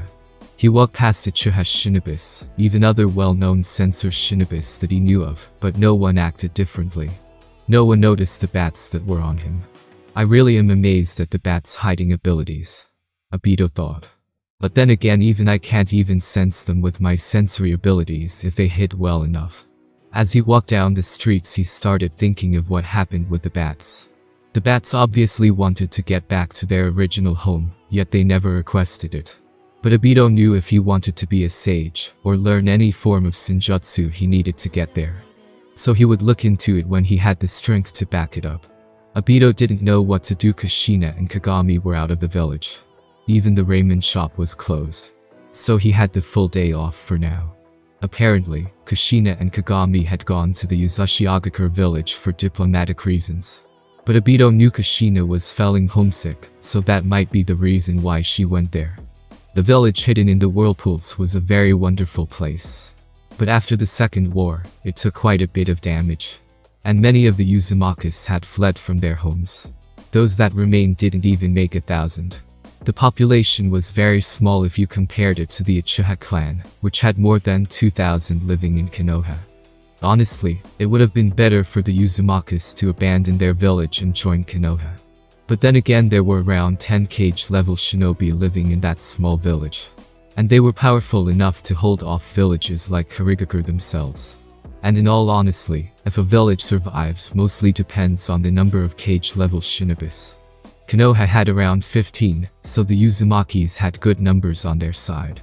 And along with their famous sealing jutsus, they were on par with the 5 great nations.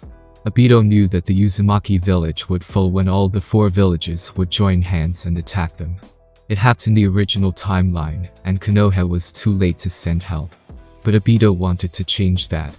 Honestly, Obito could have tagged along with Kushina and Kagami if he wanted. He was a genin in all but ranks. He even didn't need to give out reasons as to why he's skipping academy classes anymore. The teachers just send him the dates of examinations to come by and say hello.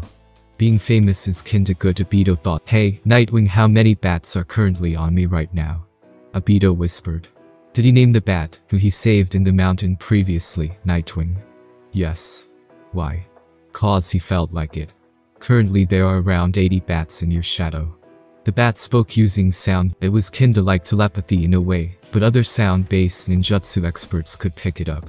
The dozen of bats that aren't here with us have gone with the fox's jailer. Call her Kushina, Nightwing. Obito said softly. She has a name, you know. Forgive me, Obito-sama.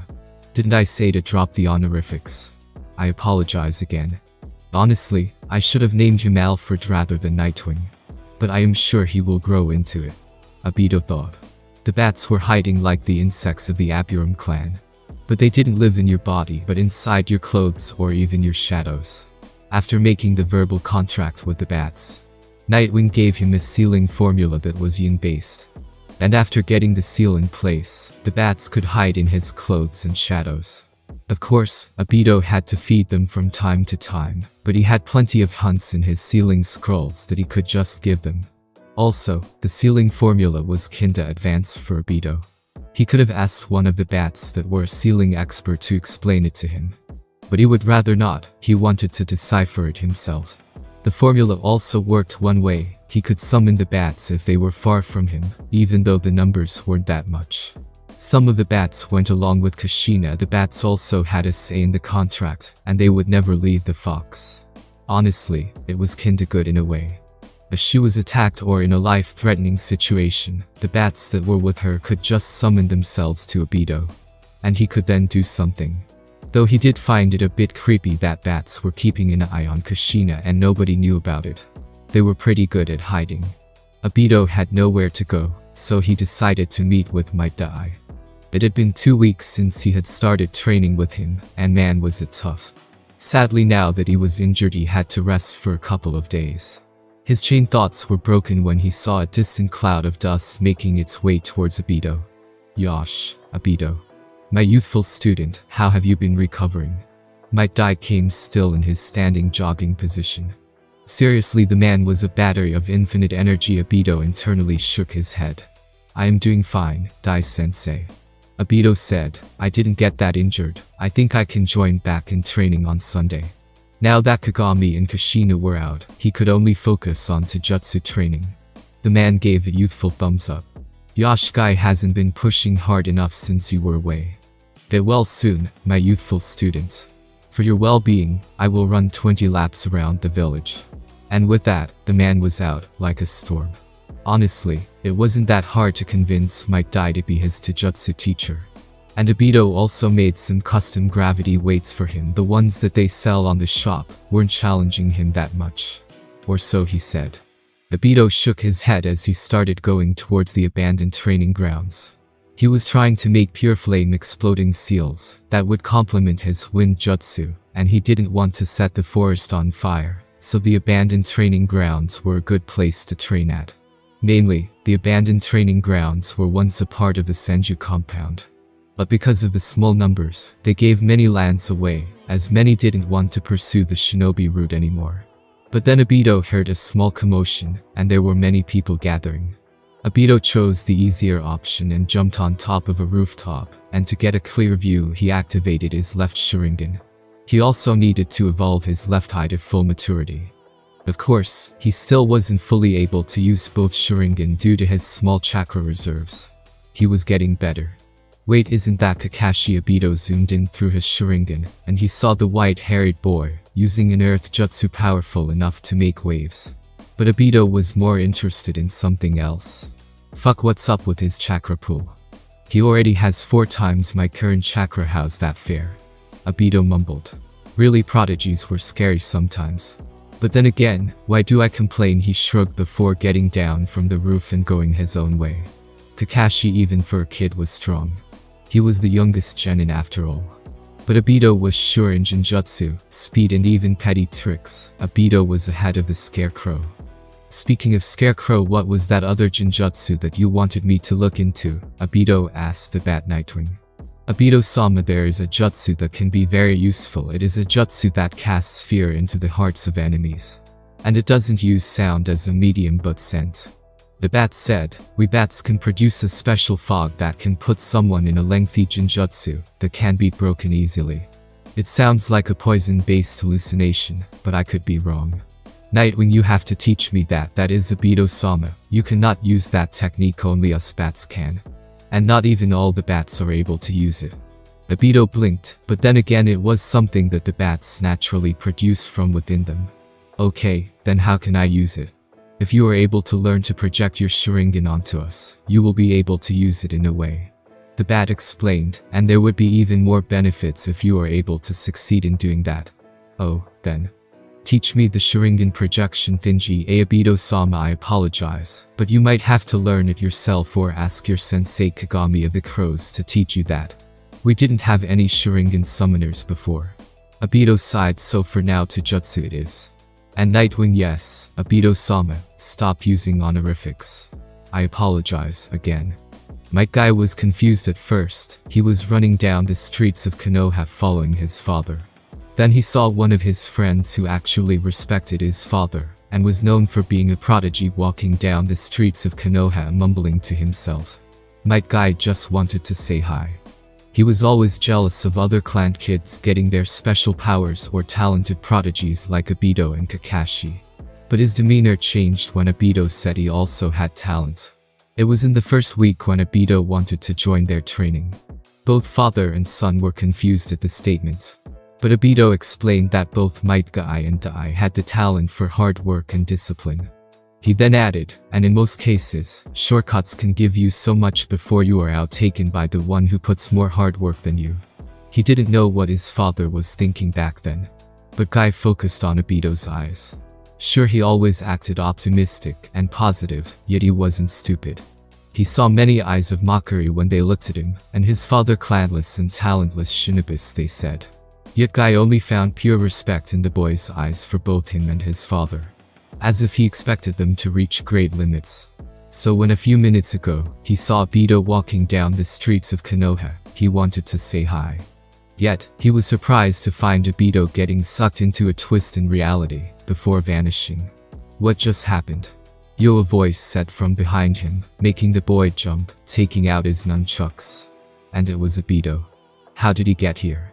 He was confused and Obito chuckled at that. Sorry, Guy, I just wanted to test my new genjutsu on you. How are you anyway? I met Dai-sensei a few minutes ago. Guy blinked, but then he noticed he had foreign chakra in his system. So he flared his chakra breaking out of the genjutsu. The surrounding didn't change anyhow when did Obito put him in a genjutsu. He didn't look into his eyes, or touch him. It was a mystery, but then again Obito was always shrouded in mystery. While he and his father had no choice but hard work to get stronger, Obito had other options, yet he didn't slack off in training. Sure, the 5-year-old Uchiha couldn't keep up with him, yet he gave it his all. That kind of determination can only be explained with mystery. Obito chuckled again. Yeah, many questions, right? Well, it's a shinobi secret. Obito smiled, and jumped down from the wall that he was sitting on. Come on, walk with me, I have a few outlandish ideas, I hope you are willing to listen. And made a quick 180, with crossed arms over his head. Hey, I am not going to take any part of that, fine, Kakashi or someone else, okay? No eternal rivaler, that guy grinned, giving a thumbs up. He's also my eternal rival. I have 2 now, that's why I am training 5 times more. Obito's sweat dropped at him. The math doesn't add up, but you know I won't ask. Just don't go shouting that throughout the village. He shuddered, grabbing his shoulders. I don't like fangirls, but it's better than getting fanboys. Guy looked at him questionably. What did it mean? Mystery. Was it why Kakashi always seemed annoyed when he called him that? Are you coming? Guy's thoughts were broken when Obito called him, and he quickly jogged towards him. What did you want to share? Guy was a bit interested whenever Obito wanted to share one of his outlandish ideas. A week ago, he gave Dai an idea about walking in air, using your feet to kick the air to walk on it. It seemed outlandish, but it made his father's passion burn in flames. And now he was training his legs with those inhuman weights that Obito created. So he wanted to know what other ideas Obito had. I have been thinking about your chakra control problem honestly, only Tsune so he could use ninjutsu later on in his life, but Obito wanted to help him. Guy felt very indeed already with all the favors the Uchiha kid did. So he was going to refuse the help. Obito already helped his father with the skywalking thingy, what was it called again? Geppo ya Geppo. And he didn't want those types of jutsus that could later down the line change many things. Obito, I really do appreciate your ideas, but it's just that you are also a very hard-working person. Even though some might call your ideas outlandish, but if they work, they could be akin to clan secret techniques, and Obito stopped himself by giving a light slap on the shoulders. Do you really think I care that much about village politics and whatnot? I see you as a friend, and I want to help you, that's it, he said, rolling his eyes. Anyway, where was I? Oh, about your problems with ninjutsu, I don't have any solutions to it right now. But I do have something that might work for you. It's a bit of stretch, and it's not that original. But I think you can increase your speed like the body flicker. If you kick the ground a dozen of times in a second. Guy seemed to be confused, but then he tried to do it. The world only spun, before he fell face first into the ground. And Guy heard Obito laughing. Remove your weights, green boy, it won't be that easy. If it was, I would be able to do it by now. Obito said. Guy had more training than Obito. He was training ever since he was 4. Now he was 6, so that's 2 years. And Obito was still a year younger than him, so he was physically stronger than him as well. We should also find some clear space not to get into an accident. My guy did as suggested. Removing the weights as he suggested, they were near the abandoned Senju training grounds, and both of them made their way to one of them to practice the technique. Okay, are you ready? Obito asked. Guy nodded. The technique goes as this: if you kick off the ground 10 times in a blink of an eye, you can appear towards your enemy in a blink of an eye. Obito explained, like poetry. But 10 steps in a short time would be a bit of stretch. Try doing as many as you can. Guy nodded again, breathing in the fresh air. He steadied his legs, activating his leg muscles before doing as Obito instructed.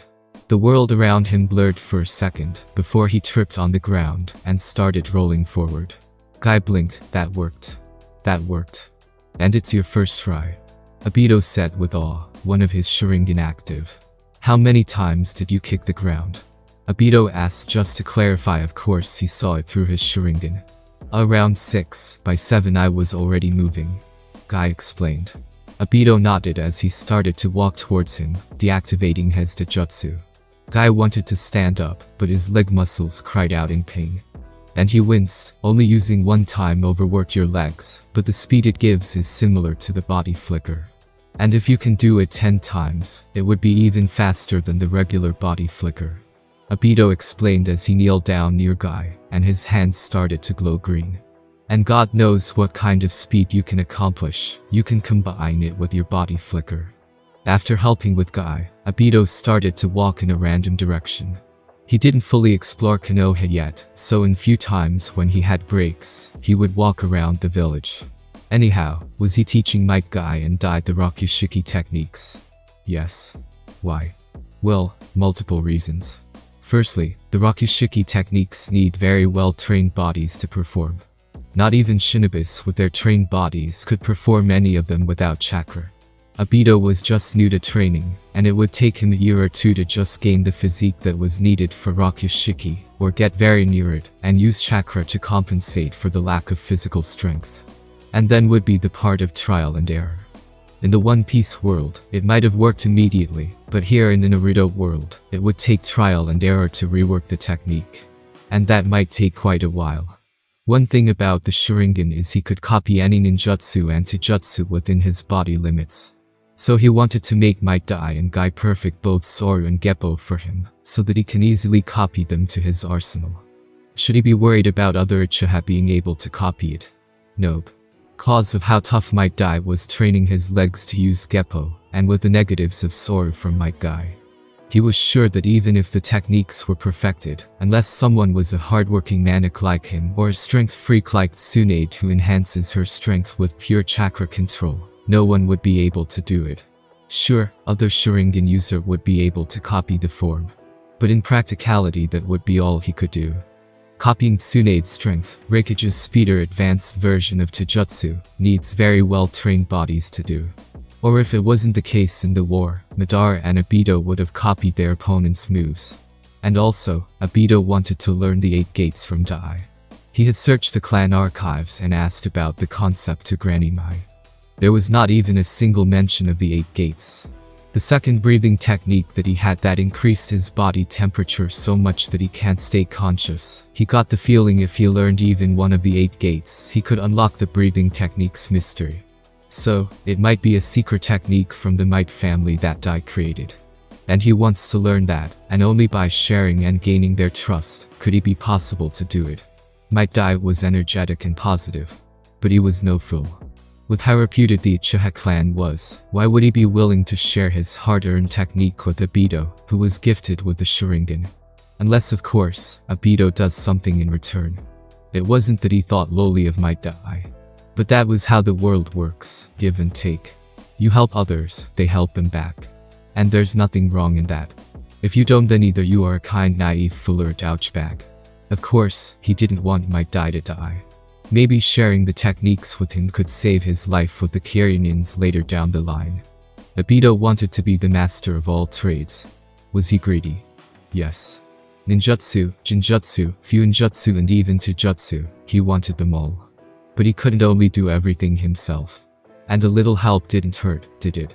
It might even gain him people that would be very loyal to him in the future. With Danzo, Madara, the Uchiha elders or even Hiruzen for that matter, he needed powerful friends. As Obito walked towards another unknown part of Konoha, he started using the sound-based Jinjutsus that he used on Might Guy. Jinjutsu are of two types. The most common one used a medium to cast. For Uchihas it was eye contact, or for others, it was touch or even going through hand seals, before spreading your chakra like a dome. In the latter case, Jinjutsu, Bringer of Darkness, was used in that way. It took much of the user's chakra. But the sound-based Jinjutsus was very easy to perform. Even more so if you have wind release. The other type of Jinjutsu was called semi-physical. Like the standard clone jutsu, the clones were intangible and would do nothing. And everyone could see them, and no chakra was needed to be sent toward the target. It was mostly useless, but Obito wanted to get better at it as well. Other than skilled sensors or taijutsu users, in the heat of battle people could be fooled by that. The fake teleportation trick he pulled on Guy was one of that. Just the thought of putting your enemies in Jinjutsu that they didn't know of can be a matter of life and death. So he needed to practice it on others, and by walking and casting sound-based Jinjutsu on the civilians where Anbu usually didn't patrol was a good way to gain experience. He could use both types of Jinjutsus with the sound release he got from the bats. And the best part was it didn't need any hand seal, but very good chakra control. He didn't cast any huge illusions, small ones like changing one's shirt color, or thinking that they were walking barefoot, or they lost their wallet, small stuff. And he even used them on genins that walked around in his way. It was a very good way to get well familiarized with the sound-based Jinjutsus. As he was walking by a training ground area, he saw a genin by the head bat of Konoha around his arm. He might be around the age of 8 or 10. So he was a talented one. Practicing martial arts on a tree. The poor thing was already white without its bark. Obito might have mistaken him for a Hyuga if the kid wasn't on the other side of the village and didn't dress up as one. So, Obito casted a small Jinjutsu on the genin. A simple illusion that he spent too much time spending on training and he needed to go home.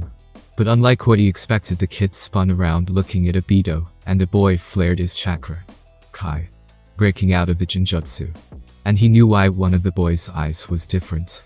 It was brown in color, like another one, but it had veins popping out it. Just like a Byakugan user. Oh shit. Explain yourself, kid. The boy said, glaring at him. Why did you put me in a Jinjutsu, or more importantly, how did you put me in one? He frowned looking at him.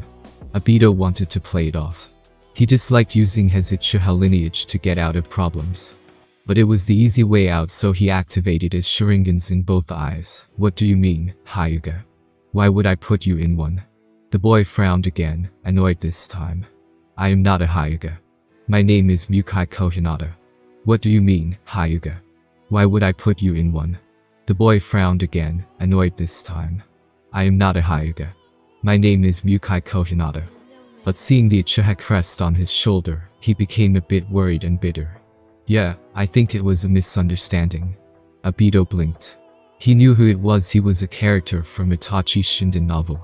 Mukai Kohinata. A non-Hyuga with a natural Byakugan cause of his lineage.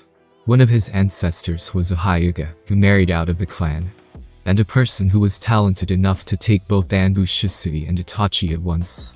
A man who was given the killing order by Danzo himself.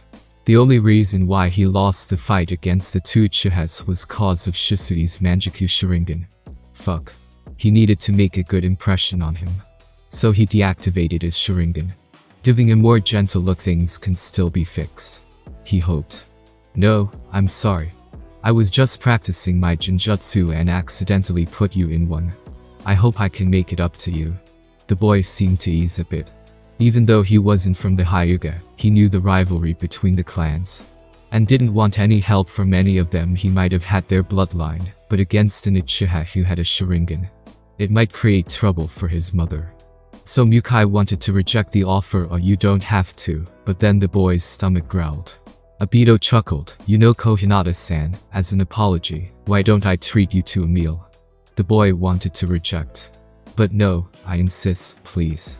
The boy showed a hesitant smile, but nodded. He also was curious as to who the Uchiha was, so young and unlocked the Sharingan. He didn't know much about the Uchiha, but didn't they need to awaken their Taijutsu? So he was a bit curious, and with that, both of the boys looked for a nearby restaurant to share a meal. Obito started some small talks. At first the boy was a bit hesitant, cause of the Uchiha being much younger than him. But after the food came in and Obito formally introduced himself, the Byakugan user was very much interested in him. Obito was kinda famous after the hospital incident, and the boy was quite happy to meet him. Obito wanted to make an impression. And so he asked if he could see him practice his It might disappoint you, but Obito-san, my technique isn't actually the same gentle fist that the Hyuga clan uses. After easing down a bit, Mukai spoke. "My grandfather was a Hyuga who broke out of the family after the Hyuga joined Konoha. And I never met the man, so I am just trying to copy what I see other Academy Hyuga doing." Obito laughed, and that made the other boy blink. "Copying stuff is what we red-eye people do." Obito shook his head. A smile appeared on Mukai's face. "It's just funny, you are trying to copy us as well. You are certainly not like other Uchihas, Obito-san." "Oh, I get that a lot. And stop using honorifics, call me just Obito, and I will call you Mukai if don't mind it." The boy shrugged. "Sure, I am just a few years older than you. But we are of the same rank, so it should be fine." "Oh, but Mukai, I am still not a genin." The Byakugan user blinked. But you already unlocked your eyes. Can't you do the basic academy jutsus? It's quite easy." No. I can do it, but it's just that I don't want to graduate earlier than my friends." Obito lied with an honest smile. "Wow, I didn't think that clan kids like you would be this humbled." Mukai blinked. Not graduating cause of his friends. Obito might be a nice kid, he thought. "Honestly, I thought you would be stuck of fools like the other Uchihas I have met. And boasted about your clan or something like that, but did you really?" Obito acted a bit shy. "I got my shit beaten, but hey, I did leave a few scars on him." Mukai was just awed. Not even a genin, yet he went up against an Iwa Jonin. There was also a rumor that Kagami was training him, but Obito looked a bit shy, so he didn't ask. "Anyway, I am also learning about Taijutsu from a good teacher. If you want, you can join in. He might not have the Byakugan, but he's honestly the best Taijutsu expert in the village." Mukai blinked. "Do you mean Kagami Uchiha?" "No, Kagami-sensei is good at ninjutsu, and jinjutsu." Obito acted cautiously, but he did see Mukai get awed from the corner of his eye. Honestly, impressing kids was a lot easier than he thought. The man might seem a bit underwhelmed, but he's a hidden gem, I tell you. I do get some bad eyes from my clan from learning from him. But wait, he's not an Uchiha. What clan is he from? No clan, actually. What? Mukai was a bit surprised. Obito was clearly an Uchiha prodigy, and he was learning Taijutsu from a non-Uchiha. Wait, is that even allowed? Obito laughed. The Uchiha are bad with their pride just like the Hyuga, but they don't stop me that much cause of me saving the Uchiha princess and all. And Kagami-sensei also has my back, so I can do a lot of stuff and get away with it. He said the last part like a kid that was getting off with pulling pranks. Mukai was just amazed. He didn't know what to say. Obito saw the look of amazement in the boy's eyes and capitalized on it. "Hey, you don't have to train with him if you already have a teacher. You should have Jonin teacher." After graduation, Mukai shook his head. "No, I will be more than happy to join the training. Unfortunately, my sensei is a nar, and that lazy prick only gives me pointers. He won't protest if I learn from someone else. But he might be the only non-medical, non-Hyuga I know of that know quite a lot about Tenketsu points. So he might be able to help you come up with your own style." Obito said. My dad did know quite a lot about the human body. Even Obito was surprised when he pointed out a few mistakes in his fighting style during sparring. But then again, this man did make the 8 gates from scratch, and the gates do rely on Tenketsu points. The Byakugan user nodded. He needed to improve, even though he was a bit skeptical about Obito. But something in Mukai told him to trust the boy. Maybe he could be even better than the Hyugas if he could train with Obito. Mukai himself was talented in Taijutsu. His Nara-sensei often pointed it out, but he didn't have any good teacher. If an Uchiha was learning from that so-called good teacher, why couldn't he? He didn't have anything to lose. Obito clapped his hands. That's great. If you are free we can meet him now. Again I warn you, he might not look the part, but he's actually a very good fighter. Sure, I'm free that day. A very good friend was made between a Byakugan user and a Sharingan user. And with those leading events, a skilled Taijutsu expert would be born a Taijutsu specialist that would be feared equal to Konoha's Green Beast. A few days later, the streets of Konoha was a bit uneasy, cause of a certain rumor that's been spreading around. Have you heard it? A civilian woman spoke to another. What, you haven't? The other lady looked at her. Why, what happened? Did some important shinobi die? The first woman shook her head. It's something worse, she said, and continued when she saw her friend's reaction. Have you heard of the White Fang Tsukumo Haddock? Oh, you mean the hero of the previous war? He gained quite the fame in the last few years, hasn't he? She spoke with comfort before it turned into a horror. Don't tell me, he died in the last war. He helped my husband in the last war. The first lady shook his head. He's alive, but because of his lack of responsibility, we might be seeing another war. The woman gasped. She had a child now. If war happens, her husband would be drafted to war again, and she didn't want to repeat those sleepless nights. I don't know the details, but he and his comrades got caught during a secret meeting between Kumo and Iwa. And now they are demanding something from the village. The second lady bit her lips. You don't think that those accursed village would start another war again? Don't they have any shame? They lost both of the wars already. The first lady nodded. But we aren't in a good position for war. The only clan that's standing powerful right now is the Hyuga clan. If Tsukumo didn't blow the mission up, he's such a coward. The other lady gasped. You shouldn't speak that way. The other shinobis might charge you for a felony. The first lady snorted. You don't know, but everyone is saying the same thing. Of course, the first lady did get some funding for seeding the rumors. She was of the many that was flaming the flames. Countless other conversations were happening throughout the village of Konoha. No one knew the full details of the mission of what had happened, but all knew that a war might come due to the White Fang's mistake. The same people that once praised Tsukumo had now turned their backs on him. It all happened cause of a certain clan head who was making his last effort to hold on to his seat. In the Hokage building, the Hokage ordered all of the Anbu in the room to disappear. In front of him sat a few of his close allies who he would trust his life on. All of them sat in the Hokage room to discuss something very important. Danzo Shimura, Kaharu Udatain, Hamura Midokado, and lastly Torifu Akamichi. Including Hiruzen himself, all 5 of them were powerful shinobi. The only seat that remained empty was the seat for a certain Uchiha who was out of the village. Usually, it was quite rare for all of them to come and discuss a single matter. But today was different. What should you do, Hiruzen? Kumo is demanding too much from us, Kaharu Udatain asked the Hokage without his honorifics, due to the grim of the situation. As one of the few retired accomplished Kunoichi in Konoha, she held a lot of power. We can't go to another war. She is right, Hamura agreed, fixing his glasses. We can't let a war happen due to the inability of one shinobi. What do you want Hiruzen to do? Throw Tsukumo under the bus? Torifu Akamichi, the large man, snorted, crossing his arms. You all see it as a bad thing that he failed the mission. I see it the other way around. He saved his comrades rather than the mission that had 50-50 chances to begin with. I don't see any negative. Isn't that what the shinobis of Konoha should do? Torifu, you aren't thinking straight. It's more than that. Right now the other villages are demanding compensation. Danzo spoke, his black eyes gleaming in the darkness. What Tsukumo did can cost us a war. If the other villages can manage to convince their daimyos, and Konoha isn't in the position for that. You're stretching it way too far. The other villages always complain, it's nothing new. Torifu snorted. Even Hiruzen felt a bit odd about it. But Danzo continued, out of the 3 Sannin only Orochimaru's in the village. Kagami is still healing from his injuries, and we don't have any new batch of Jonin this year. Other cage-level shinobis like the clan heads will only try to use politics to not get in the front line. Think about it. Konoha can't go to war right now.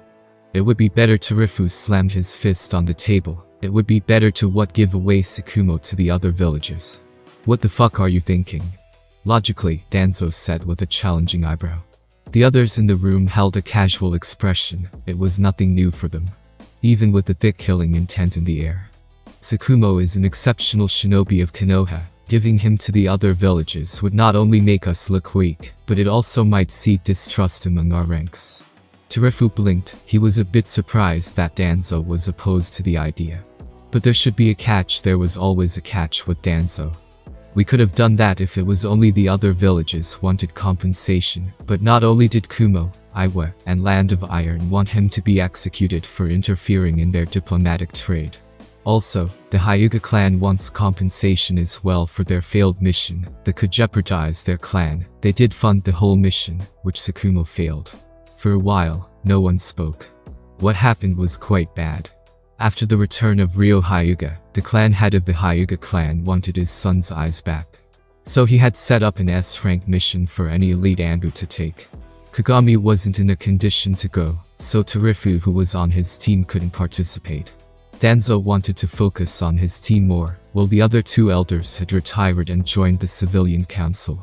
So Tsukumo took the mission as he was the fastest one in Konoha after Kagami. He found confirming intel that Kumo was making a deal with Iwa. So he had his team go out to intercept them in the Land of Iron, where fighting was prohibited among the great nations.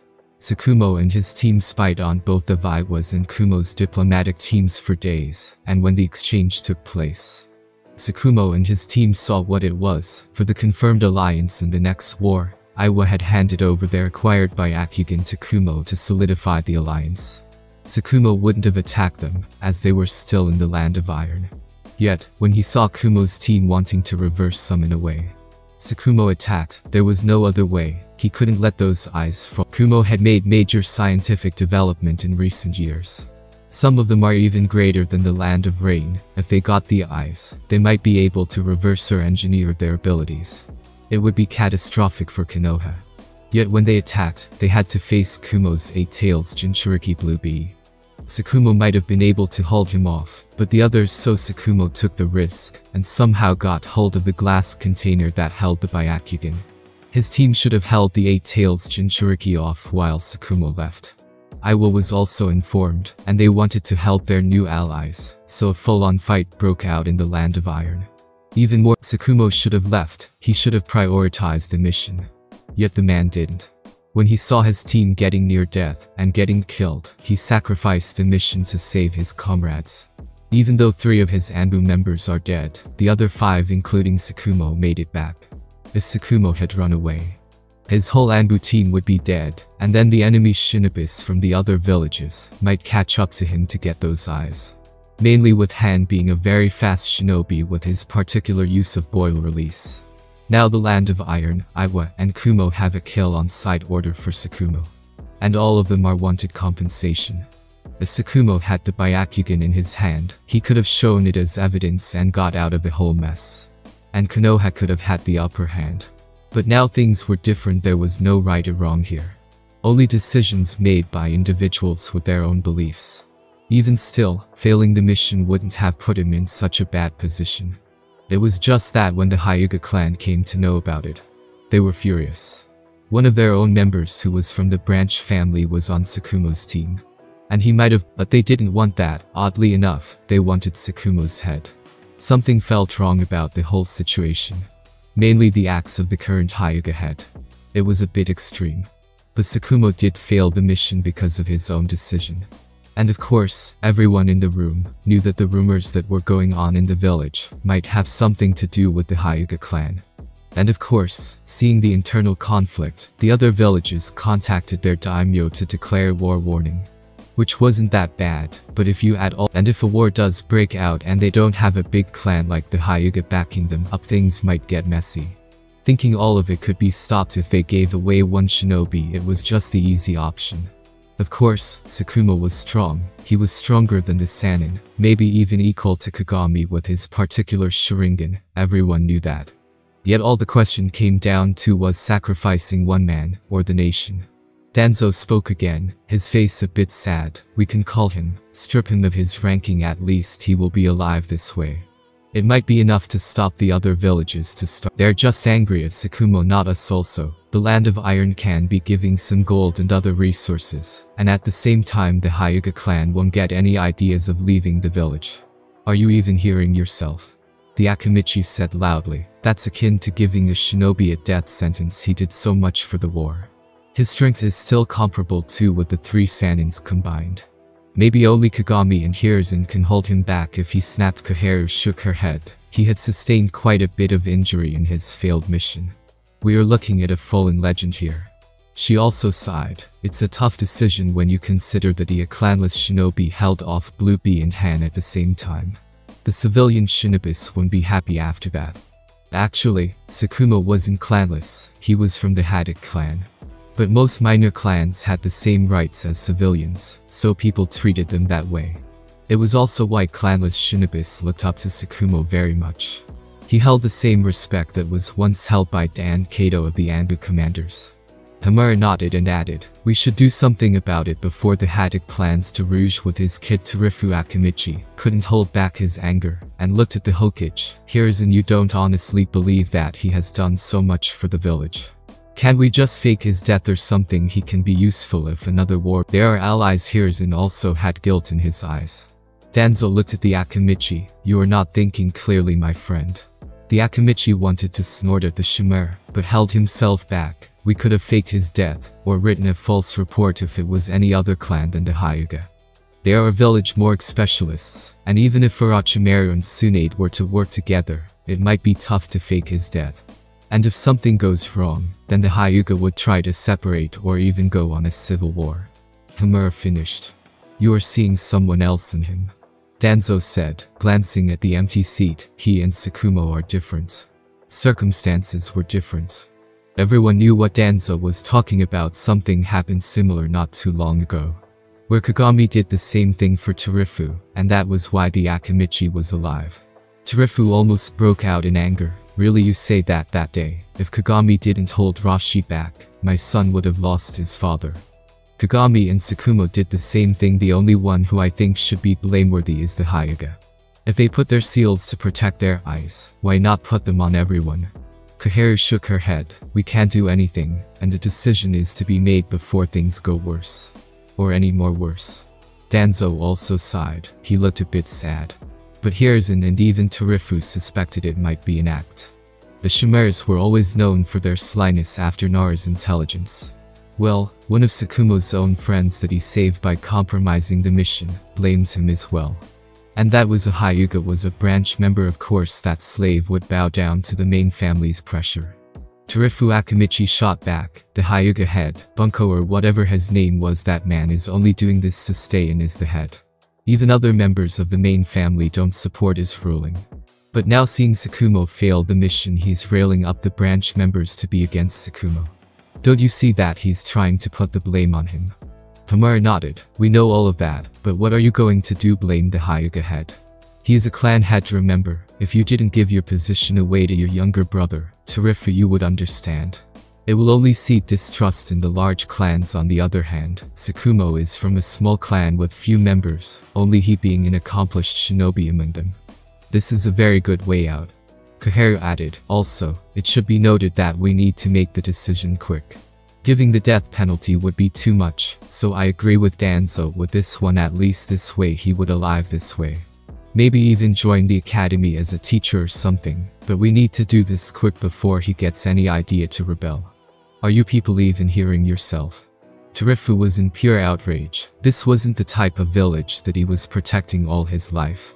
What you people are saying is only because all of you have retired. If you were still in the field, I am sure you would think otherwise.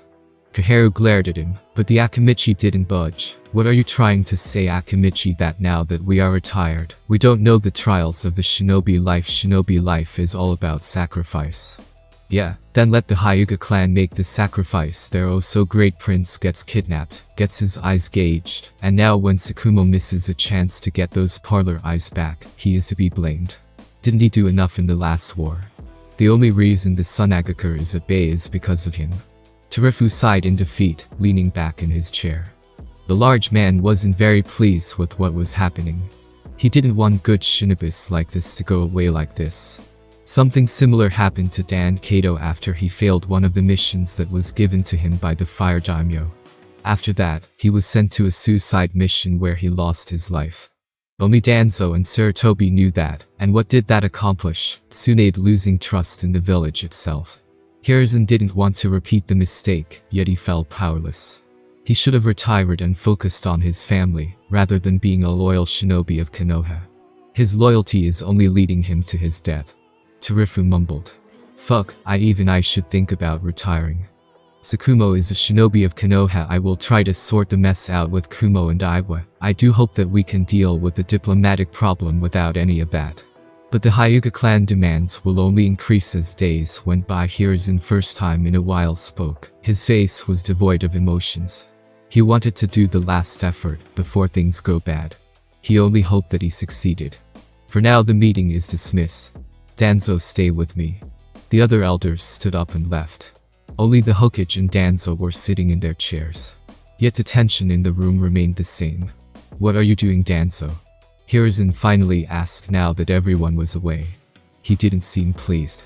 What do you mean, Hiruzen? Danzo asked, as he sipped tea. Don't play the fool with me, Tsukumo, he's no ordinary shinobi. Hiruzen said, I'm sure with your political connection with the Hyuga, you could have stopped things from escalating further. Danzo shook his head. I wasn't in the village when this happened, remember? And even if I could, the Hyuga head would have always blamed Tsukumo for failing the mission. Even I have my hands tied in this one. Of course, the Shimura lied. Oh, sometimes I question that. Hiruzen shook his head, taking his pipe out. Tsukumo Haddock, he's our sensei's son.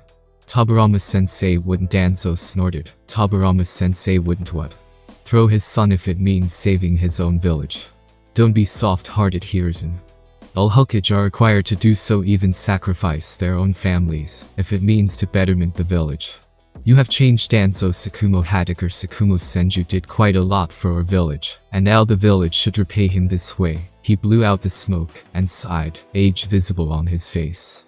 The shoulder cloth on his left side is proof that he's the son of Tobirama, and he would have been proud of what his son had accomplished. But now Danzo shook his head. I told you to reveal his lineage after the war had ended. That would have made him a good candidate for the next Hokage and our enemies to fear the Senjus once again, but it's a good thing he didn't. He said, crossing his arms, coldness in his dark eyes. The man isn't fit for that position. Sure, he is strong. But only strength couldn't get you anywhere in the dark world of Shinobis. The first Hokage was strong, yet he died younger than his younger brother. And Tobirama sensei would understand the choice. Shinobi life is all about sacrifice. Hiruzen wanted to say something, but things weren't going his way. It never was after he took the damn hat. Maybe he was getting old. He wanted to say more, but his so-called friends stood up and started leaving. If there's nothing else to discuss, I will go and look after my Anbu team. They might be able to do damage control, if I can send them to Kumo with some infiltration mission. With that, Danzo left the room. Though, the Hyuga won't just stop because of it. Hiruzen sighed again. He had sent a message to Kagami to get back here. He needed his help right now. Other than him and Danzo, Tobirama only shared the secret of his family with him. Hiruzen also sent a mission letter to Jiraiya to have an independent investigation on the matter. After Madara left the village, Hashirama was still Hokage then. Tobirama wanted to settle down, but the arrangement with the other 4 great nations weren't going well. And Madara was out there. Tobirama, thinking rationally, didn't name his newborn a Senju. He told his wife to name him after her clan. Tobirama was gone, and so was his wife. And now Tsukumo Haddock, his son, would meet a very bad fate. Sometimes he wondered if he was incompetent as a leader. On the other hand, as Danzo Shimura left, he had several things running through his mind. His thoughts were still on the failed mission of Tsukumo. Tsukumo Haddock, a man that made Sunagaker crumble. A man that held of 2 Jinchurika's Han and Blue Bee in his so-called failed mission. He was a very good shinobi, yet he lacked the darkness with him. Just like Hiruzen, he wasn't meant to be a leader. Konoha wasn't ready for another war, nor was it ready to lose a clan like Hyuga. If by sacrificing one shinobi his village could get out of war, Danzo would happily oblige. Sure, what the coward Banko Hyuga was doing, spreading misinformation to ruin Tsukumo's reputation and get the blame onto him, was considered bad. Even it could be called treason in some aspects. But in his plan for the betterment of the village, he was a necessary piece, where Tsukumo was not. This way he could also maintain good relations with the Hyuga, who are giving very good shinobi to join the ranks of roots. Unlike other shinobis, he had killed off his emotions long time ago. Here isn't there anyone who didn't were fools. For what he did was always for the village. A trait of narcissists was that they always believed their own lies. Even though he said that he did everything for the village. But deep down it was something else.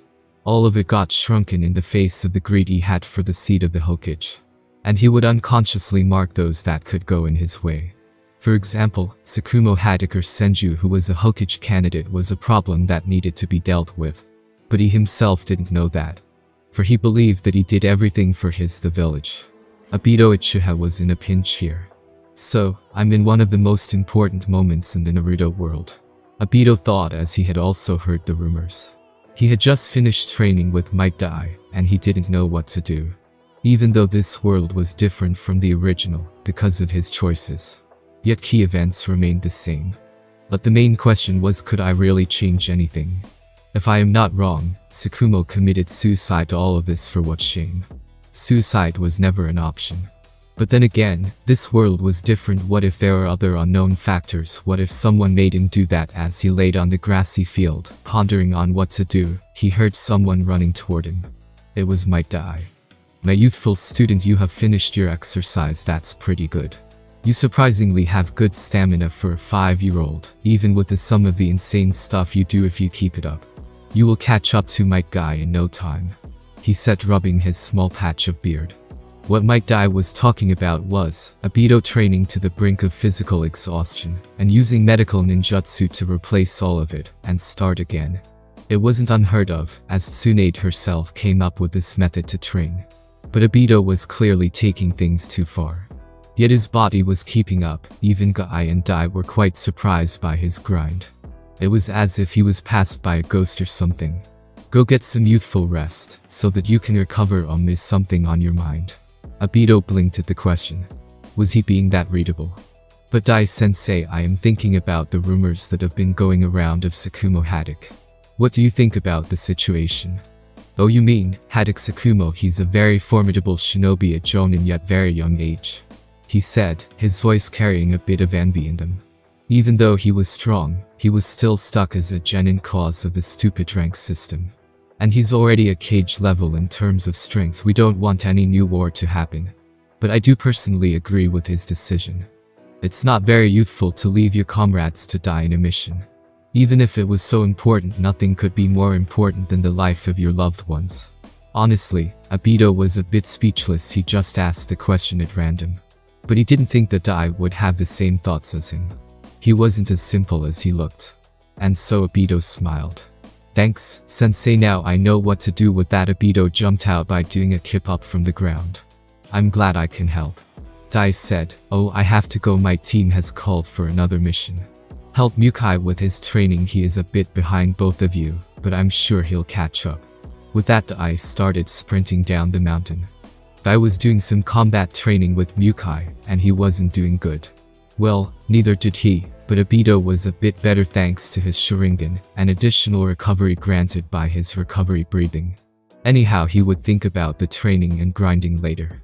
He needed to do something else. Would helping Tsukumo give him anything in return? No. But you never needed a reason to do a good deed. He couldn't do much to begin with, but he could cash in what he could. Nightwing, about the technique that we have discussed. How many can I make it at a time? The bat spoke from the shadows. Around 10 to 12 more if you can get better at it, and we use fewer bats. Nightwing replied, and Obito nodded. Things were going to get political here. Kakashi Haddock wasn't pleased the past few days. His father, the only man he looked up to, had been very sad lately. His father was a very emotional man. His mother used to say, "Look after your dad, dear." He clearly remembered his mother's last words. It had been a year since that day. and Kakashi promised his late mother to look after him. Tsukumo Haddock was many things: an accomplished shinobi, a very good teacher, and one of the well-respected Anbu commanders, but he wasn't a man of treason. How could people accuse his father of that awful thing? He didn't know. Kakashi was no ordinary boy. He may be 5, but he could see through people easily. The same people that once respected his father for his strength and merit in the war had turned their back against him. They were the ones who betrayed him. He had done some research on the rumors, but most of them were just that. Rumors, no one how or what mission Tsukumo failed, only that it would lead to war. It couldn't be that bad, right? He only hoped. It was just another day for Kakashi. He had passed as an independent genin, meaning he needed no team and no jonin instructor. Most of the things he could have learned easily from his father. He was just back from wall duty with Maribashi Kasuke. The man had heard the rumors and said not to pay attention to it. He was his senior, so he tried to listen. Honestly, why that man was still a genin he didn't know. Anyway, he tried to ignore the rumors or not pay attention to it. But it didn't make him less frustrated when people recognized him and looked at him with disgust. Mainly those wide-eyed bastards. He didn't know what the mission was, but it had something to do with them. Just cause they are from a big clan they think they can get away with anything, tch. Losers. He thought. Hey, you stop. Kakashi tried to ignore that as he started speeding up. Unless he was called by his rank, he as a shinobi didn't have to respond. So he started making him. He looked behind and saw 2 Hyuga boys. Both of them looked different. One was a bit taller than the other. Another one was a girl with black hair, with ordinary features. All of them were around the age of 12 or 13, genin for a few years maybe, definitely not a chunin because of the lack of vest. What do you want? He grunted. Didn't you hear, boy? That Hito-san was calling you. The taller one said, but then again, what do you expect from this son of a traitor? The other Hyuga clucked, don't do that, you will scare the brat. Kakashi was confused as to why the first Hyuga was using respectful language to speak to the second one. But the Hyuga clan was messed up, he had heard, had some inner rankings and whatnot. Maybe it had something to do with that. The second Hyuga continued, we came here to give you a warning. Don't do anything like your father or we will end your career as a shinobi. And that's a promise. The other Hyuga finished, as he glared with his activated Byakugan. Whatever, loser. Kakashi didn't want to engage in sort of shit. He had better things to do, like training or ignoring the buffoons. Oi, I don't like the look you are giving. We should break some of his bones so that he knows the serious of it. But Kakashi started to walk away. Hey, don't ignore us. Didn't your mom teach you manners?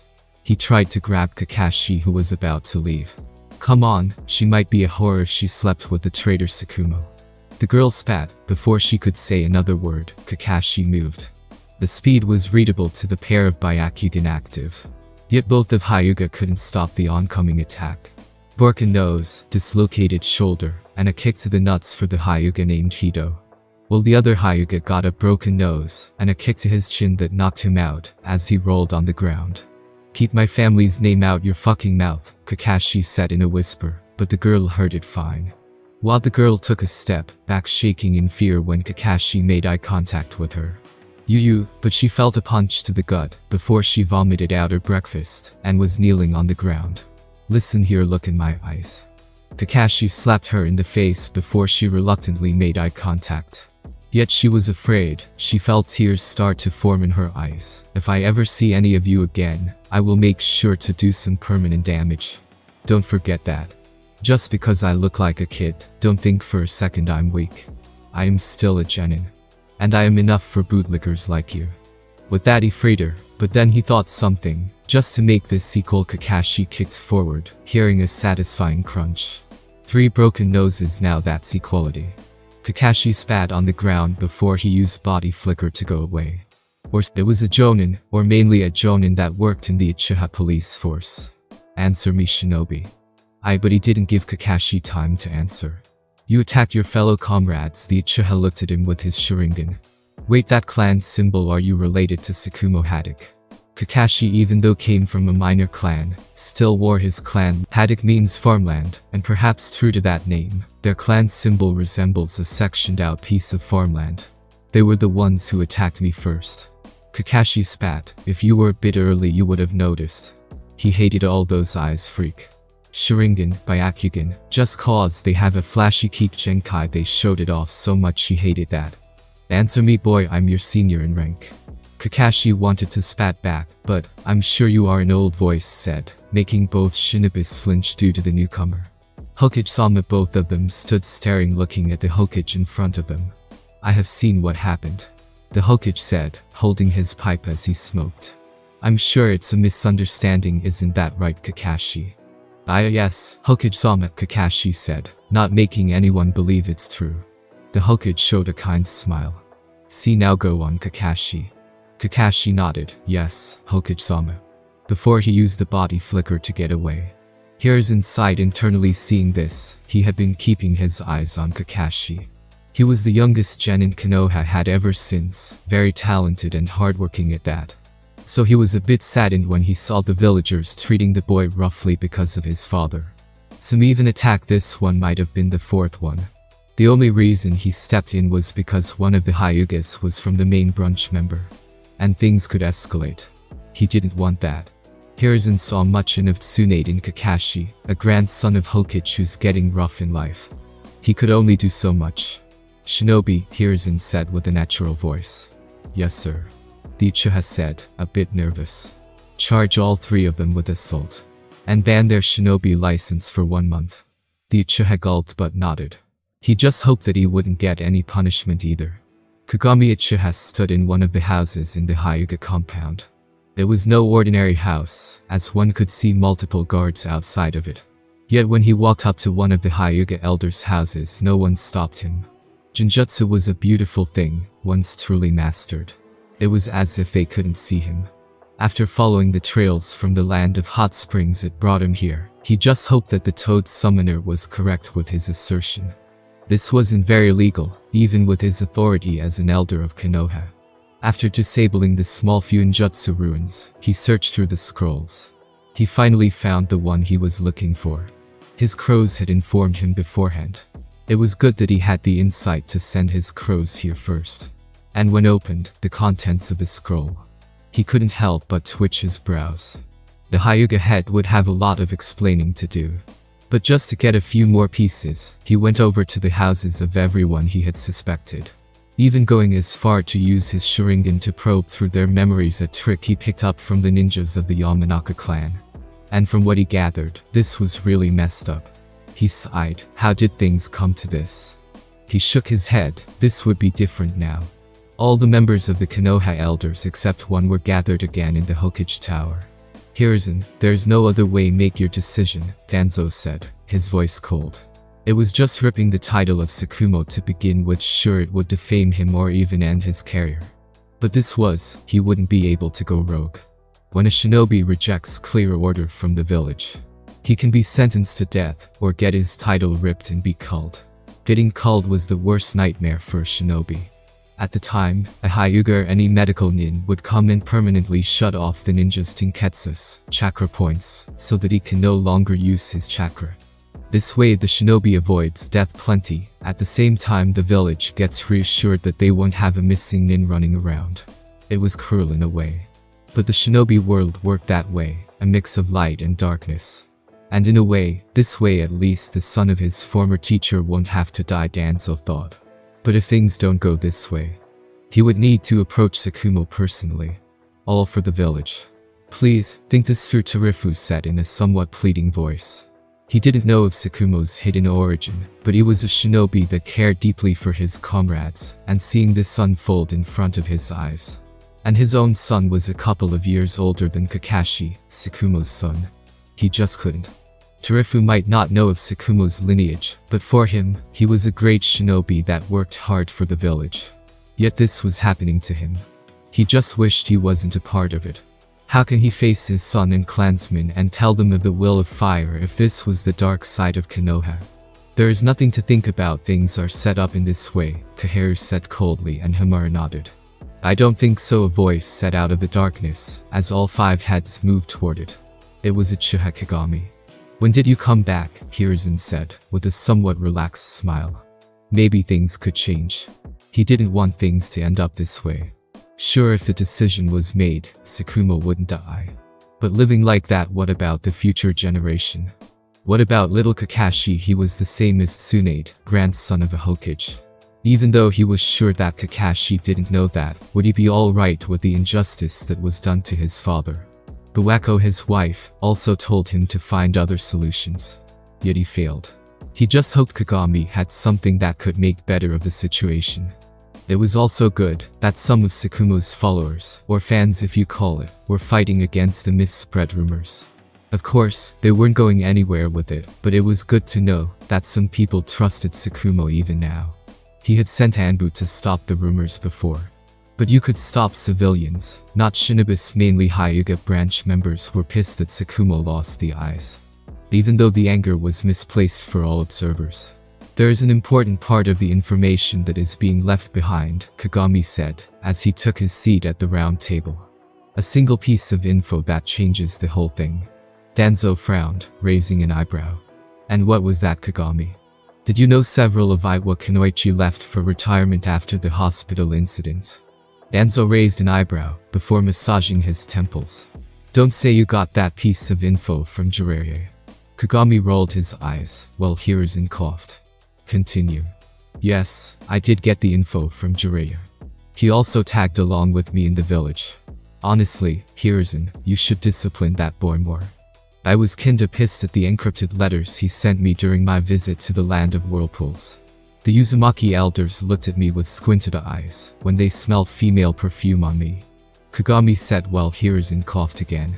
Where did he go wrong with his 3 students? Using love letters to hide valuable information. Only the Toad Summoner would come up with that kind of thing. Kagami, you're getting carried away, please continue, Kaheru said with a flat look. But honestly, she was holding herself back from having a laugh. Oh, yes, where was I? Yeah, many of the powerful Kunoichi of Iwa has gone on a break or on a permanent vacation. It wouldn't mean much, but unless you factor in that all of them were pregnant at once. Many eyebrows were raised. Where was the Uchiha going with this? Of course, Jiraiya would do such research. Danzo snorted. Orochimaru was a better Sannin if you tell me. Even Tsunade, if she didn't leave the village, would be much more help than that pervert. Kagami shook his head. Anyhow, your student, Jiraiya, did some research and found it odd. Hasn't it been 3 months since the hospital massacre incident done by Iwa? And all of this adds up, so he sent me letters to look into it, as he was near the land of hot springs. Everyone got a bad feeling about this, but no one spoke. So, I did some personal info gathering after coming to village. Tarifu blinked. Wait, you came back to the village a while ago. Okay, that's not important, Kagami continue. Hiruzen said. And it turns out Ryo Hyuga got milked when he was kidnapped by Iwa Shinobis. Kagami said he was giving it all not to break his emotionless face. And the Hyuga head was hiding that part of the info from the start. I shouldn't have handed Ryo Hyuga to the clan first. He should have had his medical examination by the Anbu, but you can't be serious, that's bad. Tarifu said. One of the Hyugas that Tsukumo saved grabbed a random scroll that has some specially preserved semen in it. Kagami then tossed the thing towards Danzo, who caught it with a twitching face. The others were glad it wasn't thrown at them. But all of them could see the wild veil of liquid. The Chimera had placed it on the table in front of Hiruzen. I let the doctors run some tests and it was confirmed, Kagami said. The DNA matches Ryo Hyuga's. How much did someone have to milk out a man to even do that? He said, shuddering out the last part. Kagami, how many girls do you think is carrying half Hyugas? Every man in the room felt a bit uncomfortable. From Jiraiya's research it should be more than 10. And we still don't know if Kumo got some from Iwa as well. For some time no one spoke before all hell broke loose. This is outrageous, Humera spoke. If what you are saying is true, we should be the ones starting another war for them to even get nerves to put their hands on one of our noble clans. Those disgusting Iwa bastards. Kumo did this before, but them, Kaheru said. But more importantly, doesn't it mean treason? The Hyuga should be questioned as a whole for hiding such valuable information. I am sure Banko Hyuga had something to do with the covering of his son's mistake. Not only that, but if this information was revealed from the start, I would have sent 2 or 3 Anbu teams rather than 1. Then Tsukumo wouldn't have failed, and this trauma wouldn't have started. Hiruzen said, he also didn't take it well. Yet they didn't. Torifu opened his mouth, with a raised eyebrow. Okay, how did you gather the information from the Hyuga? I don't think they just handed them over with grace. Kagami chuckled. Oh, I took a small stroll into the Hyuga compound before coming here. Seriously, I don't get paid that well to do this stuff. Hiruzen shook his head helplessly, while others looked at him with shock. An Uchiha breaking into a Hyuga compound. Now isn't this just a role for tragedy? Scratch that, it would be enough to start a clan civil war. But the Akamichi just laughed, only Kagami would have the balls to pull that off. What could he say honestly? Even Danzo was processing the info hard. Even though the chances of half Hyuga getting there by Akigen were low. It wasn't impossible when you consider that it was from the main branch. And they made powerful Kunoichi of Iwa their mothers, so bloodline mix could happen. Iwa didn't have that many bloodline families, like Kumo or Kiri. But they still had some powerful clean families in that village. Rashi and Han were from those special bloodline clans that were capable of carrying tailed beasts. Both of them were Jinchurikis. If one of their clan members get pregnant with a Hyuga child. Only people with powerful Yang affinity could have Bijus sealed in them. Almost like the Uzumaki, this was clearly worse than they imagined. Hiruzen finally spoke. This will need further discussion to get a solution. Even though the others didn't say anything, everyone had a grim expression. The situation wasn't good. Even Kagami, who would usually hide this type of information from his Uchiha clan head, made a note to tell the current head about it. They were also clean with powerful Dojutsu users. If it can be done with Hyuga males, then other villages might target their clan as well. They almost did with Mikoto and Kana. In the long history of Uchiha, people did try to create their own sub-branch of Uchihas by kidnapping, and almost all of them were stopped. In recent years no one dared to do it, mainly cause of the fear that Madara Uchiha gave to the elemental nations. But this Hyuga incident should be dealt with before it can escalate any further. Even though it didn't sound well, the Konoha would have to send spies to kill those carrying any half-Hyuga child, or kidnap them back to Konoha. Killing pregnant mothers for their newborns. People sometimes forget how cruel the shinobi world is. But it would be the only way so that situations don't get worse. Hiruzen spoke again. Also, I will order my Anbus to stop any other bad rumors about Tsukumo spreading, and I will give a public announcement to close any further rumors off. Kagami and Torifu felt glad that this was happening. And I will also order Tsukumo to reveal his lineage. Three people oddly looked when Hiruzen said the last part. Well, Kagami and Danzo were surprised.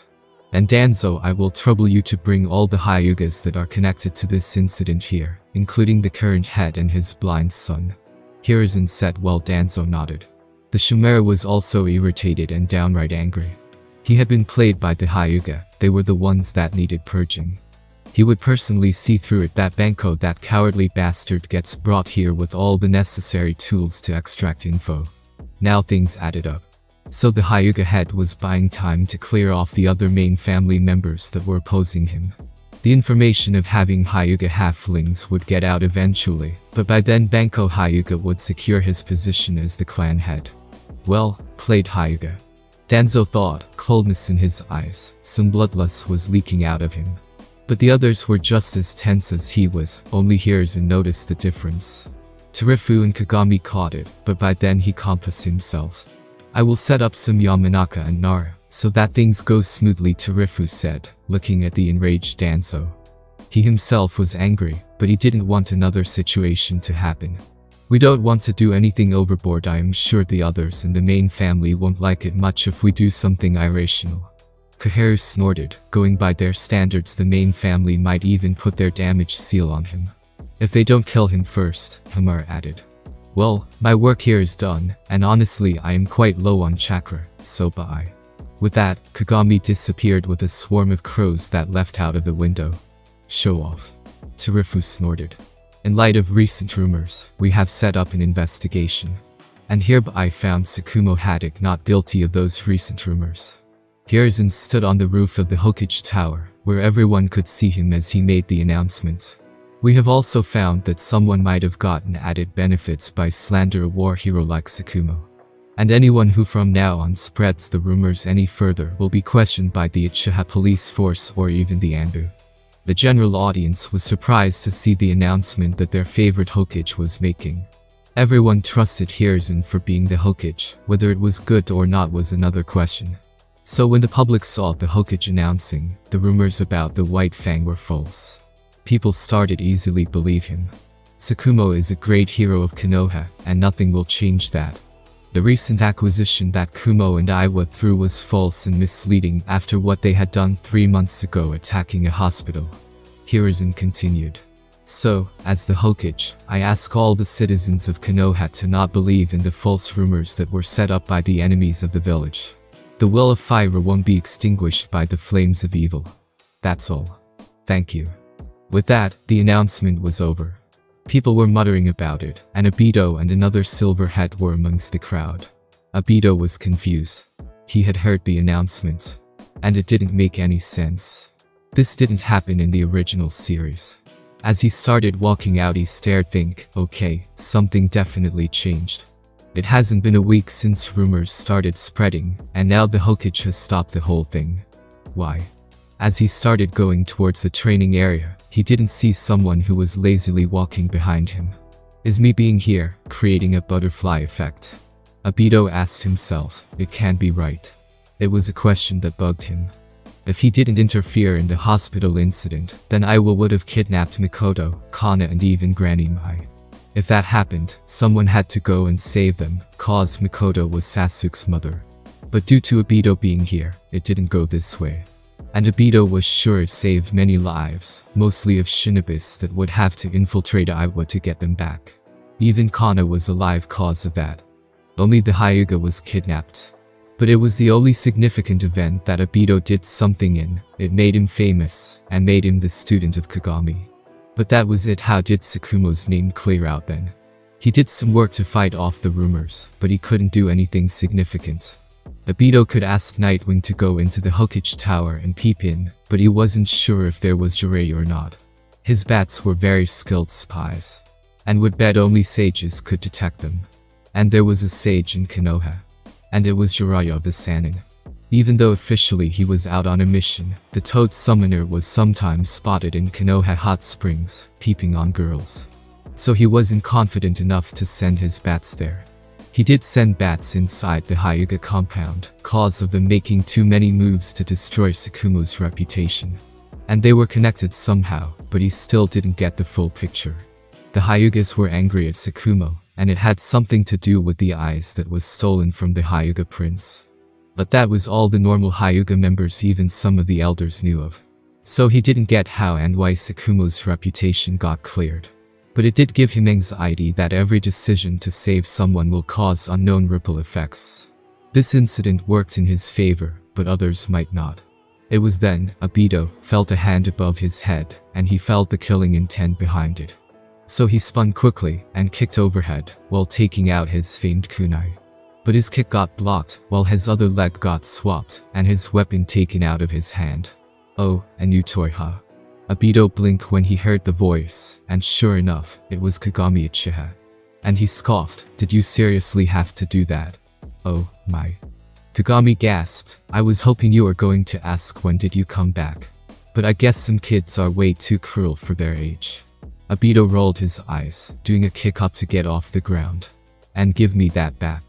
He snatched away the kunai from Kagami's hand. Anyway, is Kushina back as well?